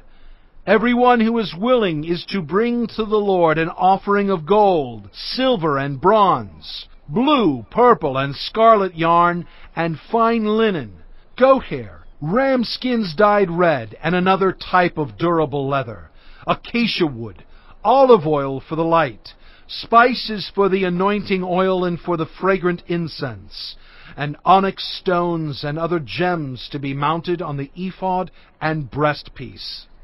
All who are skilled among you are to come and make everything the Lord has commanded: the tabernacle with its tent and its covering, clasps, frames, crossbars, posts and bases, the ark with its poles, and the atonement cover and the curtain that shields it, the table with its poles and all its articles, and the bread of the presence, the lampstand that is for light with its accessories, lamps and oil for the light, the altar of incense with its poles, the anointing oil and the fragrant incense, the curtain for the doorway at the entrance to the tabernacle, the altar of burnt offering with its bronze grating, its poles and all its utensils, the bronze basin with its stand, the curtains of the courtyard with its posts and bases, and the curtain for the entrance to the courtyard, the tent pegs for the tabernacle and for the courtyard, and their ropes, the woven garments worn for ministering in the sanctuary, both the sacred garments for Aaron the priest, and the garments for his sons when they serve as priests." Then the whole Israelite community withdrew from Moses' presence, and everyone who was willing, and whose heart moved them, came and brought an offering to the Lord for the work on the tent of meeting, for all its service, and for the sacred garments. All who were willing, men and women alike, came and brought gold jewelry of all kinds, brooches, earrings, rings, and ornaments. They all presented their gold as a wave offering to the Lord. Everyone who had blue, purple, or scarlet yarn or fine linen, or goat hair, ram skins dyed red, or the other durable leather brought them. Those presenting an offering of silver or bronze brought it as an offering to the Lord, and everyone who had acacia wood for any part of the work brought it. Every skilled woman spun with her hands, and brought what she had spun, blue, purple, or scarlet yarn, or fine linen. And all the women who were willing and had the skill spun the goat hair. The leaders brought onyx stones and other gems to be mounted on the ephod and breastpiece. They also brought spices and olive oil for the light, and for the anointing oil, and for the fragrant incense. All the Israelite men and women who were willing brought to the Lord freewill offerings for all the work the Lord through Moses had commanded them to do. Then Moses said to the Israelites, "See, the Lord has chosen Bezalel, son of Uri, the son of Hur, of the tribe of Judah, and he has filled him with the Spirit of God, with wisdom, with understanding, with knowledge, and with all kinds of skills, to make artistic designs for work in gold, silver, and bronze, to cut and set stones, to work in wood, and to engage in all kinds of artistic crafts. And he has given both him and Aholiab, son of Ahisamach, of the tribe of Dan, the ability to teach others. He has filled them with skill to do all kinds of work, as engravers, designers, embroiderers in blue, purple, and scarlet yarn and fine linen, and weavers, all of them skilled workers and designers." Chapter 36. So Bezalel, Aholiab, and every skilled person to whom the Lord has given skill and ability to know how to carry out all the work of constructing the sanctuary, are to do the work just as the Lord has commanded." Then Moses summoned Bezalel and Aholiab, and every skilled person to whom the Lord had given ability, and who was willing to come and do the work. They received from Moses all the offerings the Israelites had brought to carry out the work of constructing the sanctuary. And the people continued to bring free-will offerings morning after morning. So all the skilled workers who were doing all the work on the sanctuary left what they were doing and said to Moses, "The people are bringing more than enough for doing the work the Lord commanded to be done." Then Moses gave an order, and they sent this word throughout the camp: "No man or woman is to make anything else as an offering for the sanctuary." And so the people were restrained from bringing more, because what they already had was more than enough to do all the work. All those who were skilled among the workers made the tabernacle with 10 curtains of finely twisted linen and blue, purple, and scarlet yarn, with cherubim woven into them by expert hands. All the curtains were the same size, 28 cubits long and 4 cubits wide. They joined 5 of the curtains together and did the same with the other 5. Then they made loops of blue material along the edge of the end curtain in one set, and the same was done with the end curtain in the other set. They also made 50 loops on one curtain and 50 loops on the end curtain of the other set, with the loops opposite each other. Then they made 50 gold clasps and used them to fasten the 2 sets of curtains together so that the tabernacle was a unit. They made curtains of goat hair for the tent over the tabernacle, 11 altogether. All 11 curtains were the same size, 30 cubits long and 4 cubits wide. They joined 5 of the curtains into one set, and the other 6 into another set. Then they made 50 loops along the edge of the end curtain in one set, and also along the edge of the end curtain in the other set. They made 50 bronze clasps to fasten the tent together as a unit. Then they made for the tent a covering of ram skins dyed red, and over that a covering of the other durable leather. They made upright frames of acacia wood for the tabernacle. Each frame was 10 cubits long and 1.5 cubits wide, with 2 projections set parallel to each other. They made all the frames of the tabernacle in this way. They made 20 frames for the south side of the tabernacle, and made 40 silver bases to go under them, 2 bases for each frame, 1 under each projection. For the other side, the north side of the tabernacle, they made 20 frames, and 40 silver bases, 2 under each frame. They made 6 frames for the far end, that is, the west end of the tabernacle, and 2 frames were made for the corners of the tabernacle at the far end. At these 2 corners the frames were double from the bottom all the way to the top, and fitted into a single ring. Both were made alike. So there were 8 frames and 16 silver bases, 2 under each frame. They also made crossbars of acacia wood, 5 for the frames on one side of the tabernacle, 5 for those on the other side, and 5 for the frames on the west at the far end of the tabernacle. They made the center crossbar so that it extended from end to end at the middle of the frames. They overlaid the frames with gold, and made gold rings to hold the crossbars. They also overlaid the crossbars with gold. They made the curtain of blue, purple, and scarlet yarn and finely twisted linen, with cherubim woven into it by a skilled worker. They made 4 posts of acacia wood for it, and overlaid them with gold. They made gold hooks for them, and cast their 4 silver bases. For the entrance to the tent they made a curtain of blue, purple, and scarlet yarn and finely twisted linen, the work of an embroiderer. And they made 5 posts with hooks for them. They overlaid the tops of the posts and their bands with gold, and made their 5 bases of bronze. Chapter 37. Bezalel made the ark of acacia wood, 2.5 cubits long, 1.5 cubits wide, and 1.5 cubits high. He overlaid it with pure gold, both inside and out, and made a gold molding around it. He cast 4 gold rings for it, and fastened them to its 4 feet, with 2 rings on one side, and 2 rings on the other. Then he made poles of acacia wood, and overlaid them with gold, and he inserted the poles into the rings on the sides of the ark to carry it. He made the atonement cover of pure gold, 2.5 cubits long and 1.5 cubits wide. Then he made 2 cherubim out of hammered gold at the ends of the cover. He made 1 cherub on one end, and the second cherub on the other. At the 2 ends he made them of one piece with the cover. The cherubim had their wings spread upward, overshadowing the cover with them. The cherubim faced each other, looking toward the cover. They made the table of acacia wood, 2 cubits long, a cubit wide, and a cubit and a half high. Then they overlaid it with pure gold, and made a gold molding around it. They also made around it a rim a handbreadth wide, and put a gold molding on the rim. They cast 4 gold rings for the table, and fastened them to the 4 corners, where the 4 legs were. The rings were put close to the rim to hold the poles used in carrying the table. The poles for carrying the table were made of acacia wood, and were overlaid with gold. And they made from pure gold the articles for the table, its plates and dishes and bowls, and its pitchers for the pouring out of drink offerings. They made the lampstand of pure gold. They hammered out its base and shaft, and made its flower-like cups, buds and blossoms of one piece with them. 6 branches extended from the sides of the lampstand, 3 on one side and 3 on the other. 3 cups shaped like almond flowers with buds and blossoms were on one branch, 3 on the next branch, and the same for all 6 branches extending from the lampstand.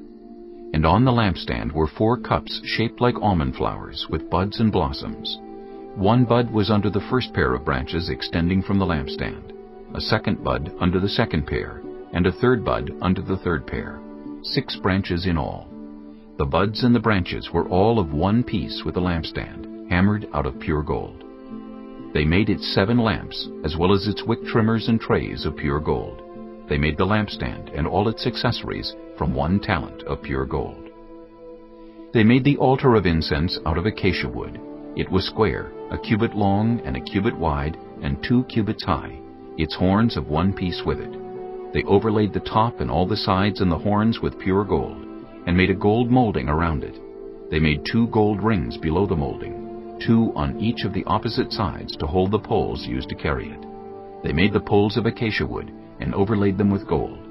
They also made the sacred anointing oil and the pure fragrant incense, the work of a perfumer. Chapter 38. They built the altar of burnt offering of acacia wood, 3 cubits high. It was square, 5 cubits long and 5 cubits wide. They made a horn at each of the 4 corners, so that the horns and the altar were of one piece, and they overlaid the altar with bronze. They made all its utensils of bronze, its pots, shovels, sprinkling bowls, meat forks, and fire pans. They made a grating for the altar, a bronze network to be under its ledge, halfway up the altar. They cast bronze rings to hold the poles for the 4 corners of the bronze grating. They made the poles of acacia wood, and overlaid them with bronze. They inserted the poles into the rings so they would be on the sides of the altar for carrying it. They made it hollow out of boards. They made the bronze basin and its bronze stand from the mirrors of the women who served at the entrance to the tent of meeting. Next they made the courtyard. The south side was 100 cubits long, and had curtains of finely twisted linen, with 20 posts and 20 bronze bases, and with silver hooks and bands on the posts. The north side was also 100 cubits long, and had 20 posts and 20 bronze bases, with silver hooks and bands on the posts. The west end was 50 cubits wide, and had curtains, with 10 posts and 10 bases, with silver hooks and bands on the posts. The east end toward the sunrise was also 50 cubits wide. Curtains 15 cubits long were on one side of the entrance, with 3 posts and 3 bases, and curtains 15 cubits long were on the other side of the entrance to the courtyard, with 3 posts and 3 bases. All the curtains around the courtyard were of finely twisted linen. The bases for the posts were bronze. The hooks and bands on the posts were silver, and their tops were overlaid with silver, so all the posts of the courtyard had silver bands. The curtain for the entrance to the courtyard was made of blue, purple, and scarlet yarn and finely twisted linen, the work of an embroiderer. It was 20 cubits long, and, like the curtains of the courtyard, 5 cubits high, with 4 posts and 4 bronze bases. Their hooks and bands were silver, and their tops were overlaid with silver. All the tent pegs of the tabernacle and of the surrounding courtyard were bronze. These are the amounts of the materials used for the tabernacle of the covenant law, which were recorded at Moses' command by the Levites under the direction of Ithamar, son of Aaron, the priest. Bezalel, son of Uri, the son of Hur, of the tribe of Judah, made everything the Lord commanded Moses. With him was Aholiab, son of Ahisamach, of the tribe of Dan, an engraver and designer, and an embroiderer in blue, purple, and scarlet yarn and fine linen. The total amount of the gold from the wave offering used for all the work on the sanctuary was 29 talents and 730 shekels, according to the sanctuary shekel. The silver obtained from those of the community who were counted in the census was 100 talents and 1,775 shekels, according to the sanctuary shekel. 1 beka per person, that is, half a shekel, according to the sanctuary shekel, from everyone who had crossed over to those counted, 20 years old or more, a total of 603,550 men. The 100 talents of silver were used to cast the bases for the sanctuary and for the curtain. 100 bases from the 100 talents, 1 talent for each base. They used the 1,775 shekels to make the hooks for the posts, to overlay the tops of the posts, and to make their bands. The bronze from the wave offering was 70 talents and 2,400 shekels. They used it to make the bases for the entrance to the tent of meeting, the bronze altar with its bronze grating and all its utensils, the bases for the surrounding courtyard, and those for its entrance, and all the tent pegs for the tabernacle, and those for the surrounding courtyard. Chapter 39. From the blue, purple, and scarlet yarn they made woven garments for ministering in the sanctuary. They also made sacred garments for Aaron, as the Lord commanded Moses. They made the ephod of gold, and of blue, purple, and scarlet yarn, and of finely twisted linen. They hammered out thin sheets of gold, and cut strands to be worked into the blue, purple, and scarlet yarn and fine linen, the work of skilled hands. They made shoulder pieces for the ephod, which were attached to 2 of its corners, so it could be fastened. Its skillfully woven waistband was like it, of 1 piece with the ephod, and made with gold, and with blue, purple, and scarlet yarn, and with finely twisted linen, as the Lord commanded Moses. They mounted the onyx stones in gold filigree settings, and engraved them like a seal with the names of the sons of Israel. Then they fastened them on the shoulder pieces of the ephod as memorial stones for the sons of Israel, as the Lord commanded Moses. They fashioned the breastpiece, the work of a skilled craftsman. They made it like the ephod, of gold and of blue, purple, and scarlet yarn, and of finely twisted linen. It was square, a span long and a span wide, and folded double. Then they mounted 4 rows of precious stones on it. The first row was carnelian, chrysolite, and beryl. The second row was turquoise, lapis lazuli, and emerald. The third row was jacinth, agate, and amethyst. The fourth row was topaz, onyx, and jasper. They were mounted in gold filigree settings. There were 12 stones, 1 for each of the names of the sons of Israel, each engraved like a seal with the name of one of the 12 tribes. For the breastpiece they made braided chains of pure gold like a rope. They made 2 gold filigree settings and 2 gold rings, and fastened the rings to 2 of the corners of the breastpiece. They fastened the 2 gold chains to the rings at the corners of the breastpiece, and the other ends of the chains to the 2 settings, attaching them to the shoulder pieces of the ephod at the front. They made 2 gold rings and attached them to the other 2 corners of the breastpiece on the inside edge next to the ephod. Then they made 2 more gold rings and attached them to the bottom of the shoulder pieces on the front of the ephod, close to the seam just above the waistband of the ephod. They tied the rings of the breastpiece to the rings of the ephod with blue cord, connecting it to the waistband, so that the breastpiece would not swing out from the ephod, as the Lord commanded Moses. They made the robe of the ephod entirely of blue cloth, the work of a weaver, with an opening in the center of the robe like the opening of a collar, and a band around this opening so that it would not tear. They made pomegranates of blue, purple, and scarlet yarn, and finely twisted linen around the hem of the robe, and they made bells of pure gold, and attached them around the hem between the pomegranates. The bells and pomegranates alternated around the hem of the robe to be worn for ministering, as the Lord commanded Moses. For Aaron and his sons they made tunics of fine linen, the work of a weaver, and the turban of fine linen, the linen caps and the undergarments of finely twisted linen. The sash was made of finely twisted linen, and blue, purple, and scarlet yarn, the work of an embroiderer, as the Lord commanded Moses. They made the plate, the sacred emblem, out of pure gold, and engraved on it, like an inscription on a seal, "Holy to the Lord." Then they fastened a blue cord to it, to attach it to the turban, as the Lord commanded Moses. So all the work on the tabernacle, the tent of meeting, was completed. The Israelites did everything just as the Lord commanded Moses. Then they brought the tabernacle to Moses, the tent and all its furnishings, its clasps, frames, crossbars, posts, and bases, the covering of ram skins dyed red, and the covering of another durable leather, and the shielding curtain, the ark of the covenant law with its poles, and the atonement cover, the table with all its articles, and the bread of the presence, the pure gold lampstand with its row of lamps and all its accessories, and the olive oil for the light, the gold altar, the anointing oil, the fragrant incense, and the curtain for the entrance to the tent, the bronze altar with its bronze grating, its poles and all its utensils, the basin with its stand, the curtains of the courtyard with its posts and bases, and the curtain for the entrance to the courtyard, the ropes and tent pegs for the courtyard, all the furnishings for the tabernacle, the tent of meeting, and the woven garments worn for ministering in the sanctuary, both the sacred garments for Aaron the priest and the garments for his sons when serving as priests. The Israelites had done all the work just as the Lord had commanded Moses. Moses inspected the work, and saw that they had done it just as the Lord had commanded. So Moses blessed them. Chapter 40. Then the Lord said to Moses, Set up the tabernacle, the tent of meeting, on the first day of the first month. Place the ark of the covenant law in it, and shield the ark with the curtain. Bring in the table and set out what belongs on it. Then bring in the lampstand and set up its lamps. Place the gold altar of incense in front of the ark of the covenant law, and put the curtain at the entrance to the tabernacle. Place the altar of burnt offering in front of the entrance to the tabernacle, the tent of meeting. Place the basin between the tent of meeting and the altar, and put water in it. Set up the courtyard around it, and put the curtain at the entrance to the courtyard. Take the anointing oil, and anoint the tabernacle and everything in it. Consecrate it and all its furnishings, and it will be holy.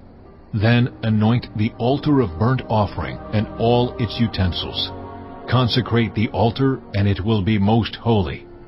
Anoint the basin and its stand, and consecrate them. Bring Aaron and his sons to the entrance to the tent of meeting, and wash them with water. Then dress Aaron in the sacred garments. Anoint him and consecrate him, so he may serve me as priest. Bring his sons and dress them in tunics. Anoint them just as you anointed their father, so they may serve me as priests. Their anointing will be to a priesthood that will continue throughout their generations. Moses did everything just as the Lord commanded him. So the tabernacle was set up on the first day of the first month in the second year. When Moses set up the tabernacle, he put the bases in place, erected the frames, inserted the crossbars, and set up the posts. Then he spread the tent over the tabernacle, and put the covering over the tent, as the Lord commanded him.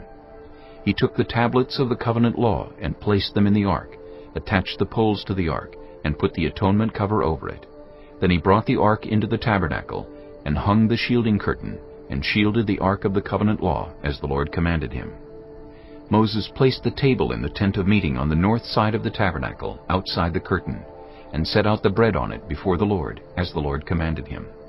He placed the lampstand in the tent of meeting opposite the table on the south side of the tabernacle, and set up the lamps before the Lord, as the Lord commanded him. Moses placed the gold altar in the tent of meeting in front of the curtain, and burned fragrant incense on it, as the Lord commanded him. Then he put up the curtain at the entrance to the tabernacle. He set the altar of burnt offering near the entrance to the tabernacle, the tent of meeting, and offered on it burnt offerings and grain offerings, as the Lord commanded him. He placed the basin between the tent of meeting and the altar, and put water in it for washing. And Moses and Aaron and his sons used it to wash their hands and feet. They washed whenever they entered the tent of meeting or approached the altar, as the Lord commanded Moses. Then Moses set up the courtyard around the tabernacle and altar, and put up the curtain at the entrance to the courtyard. And so Moses finished the work. Then the cloud covered the tent of meeting, and the glory of the Lord filled the tabernacle. Moses could not enter the tent of meeting because the cloud had settled on it, and the glory of the Lord filled the tabernacle. In all the travels of the Israelites, whenever the cloud lifted from above the tabernacle, they would set out. But if the cloud did not lift, they did not set out, until the day it lifted. So the cloud of the Lord was over the tabernacle by day, and fire was in the cloud by night, in the sight of all the Israelites during all their travels.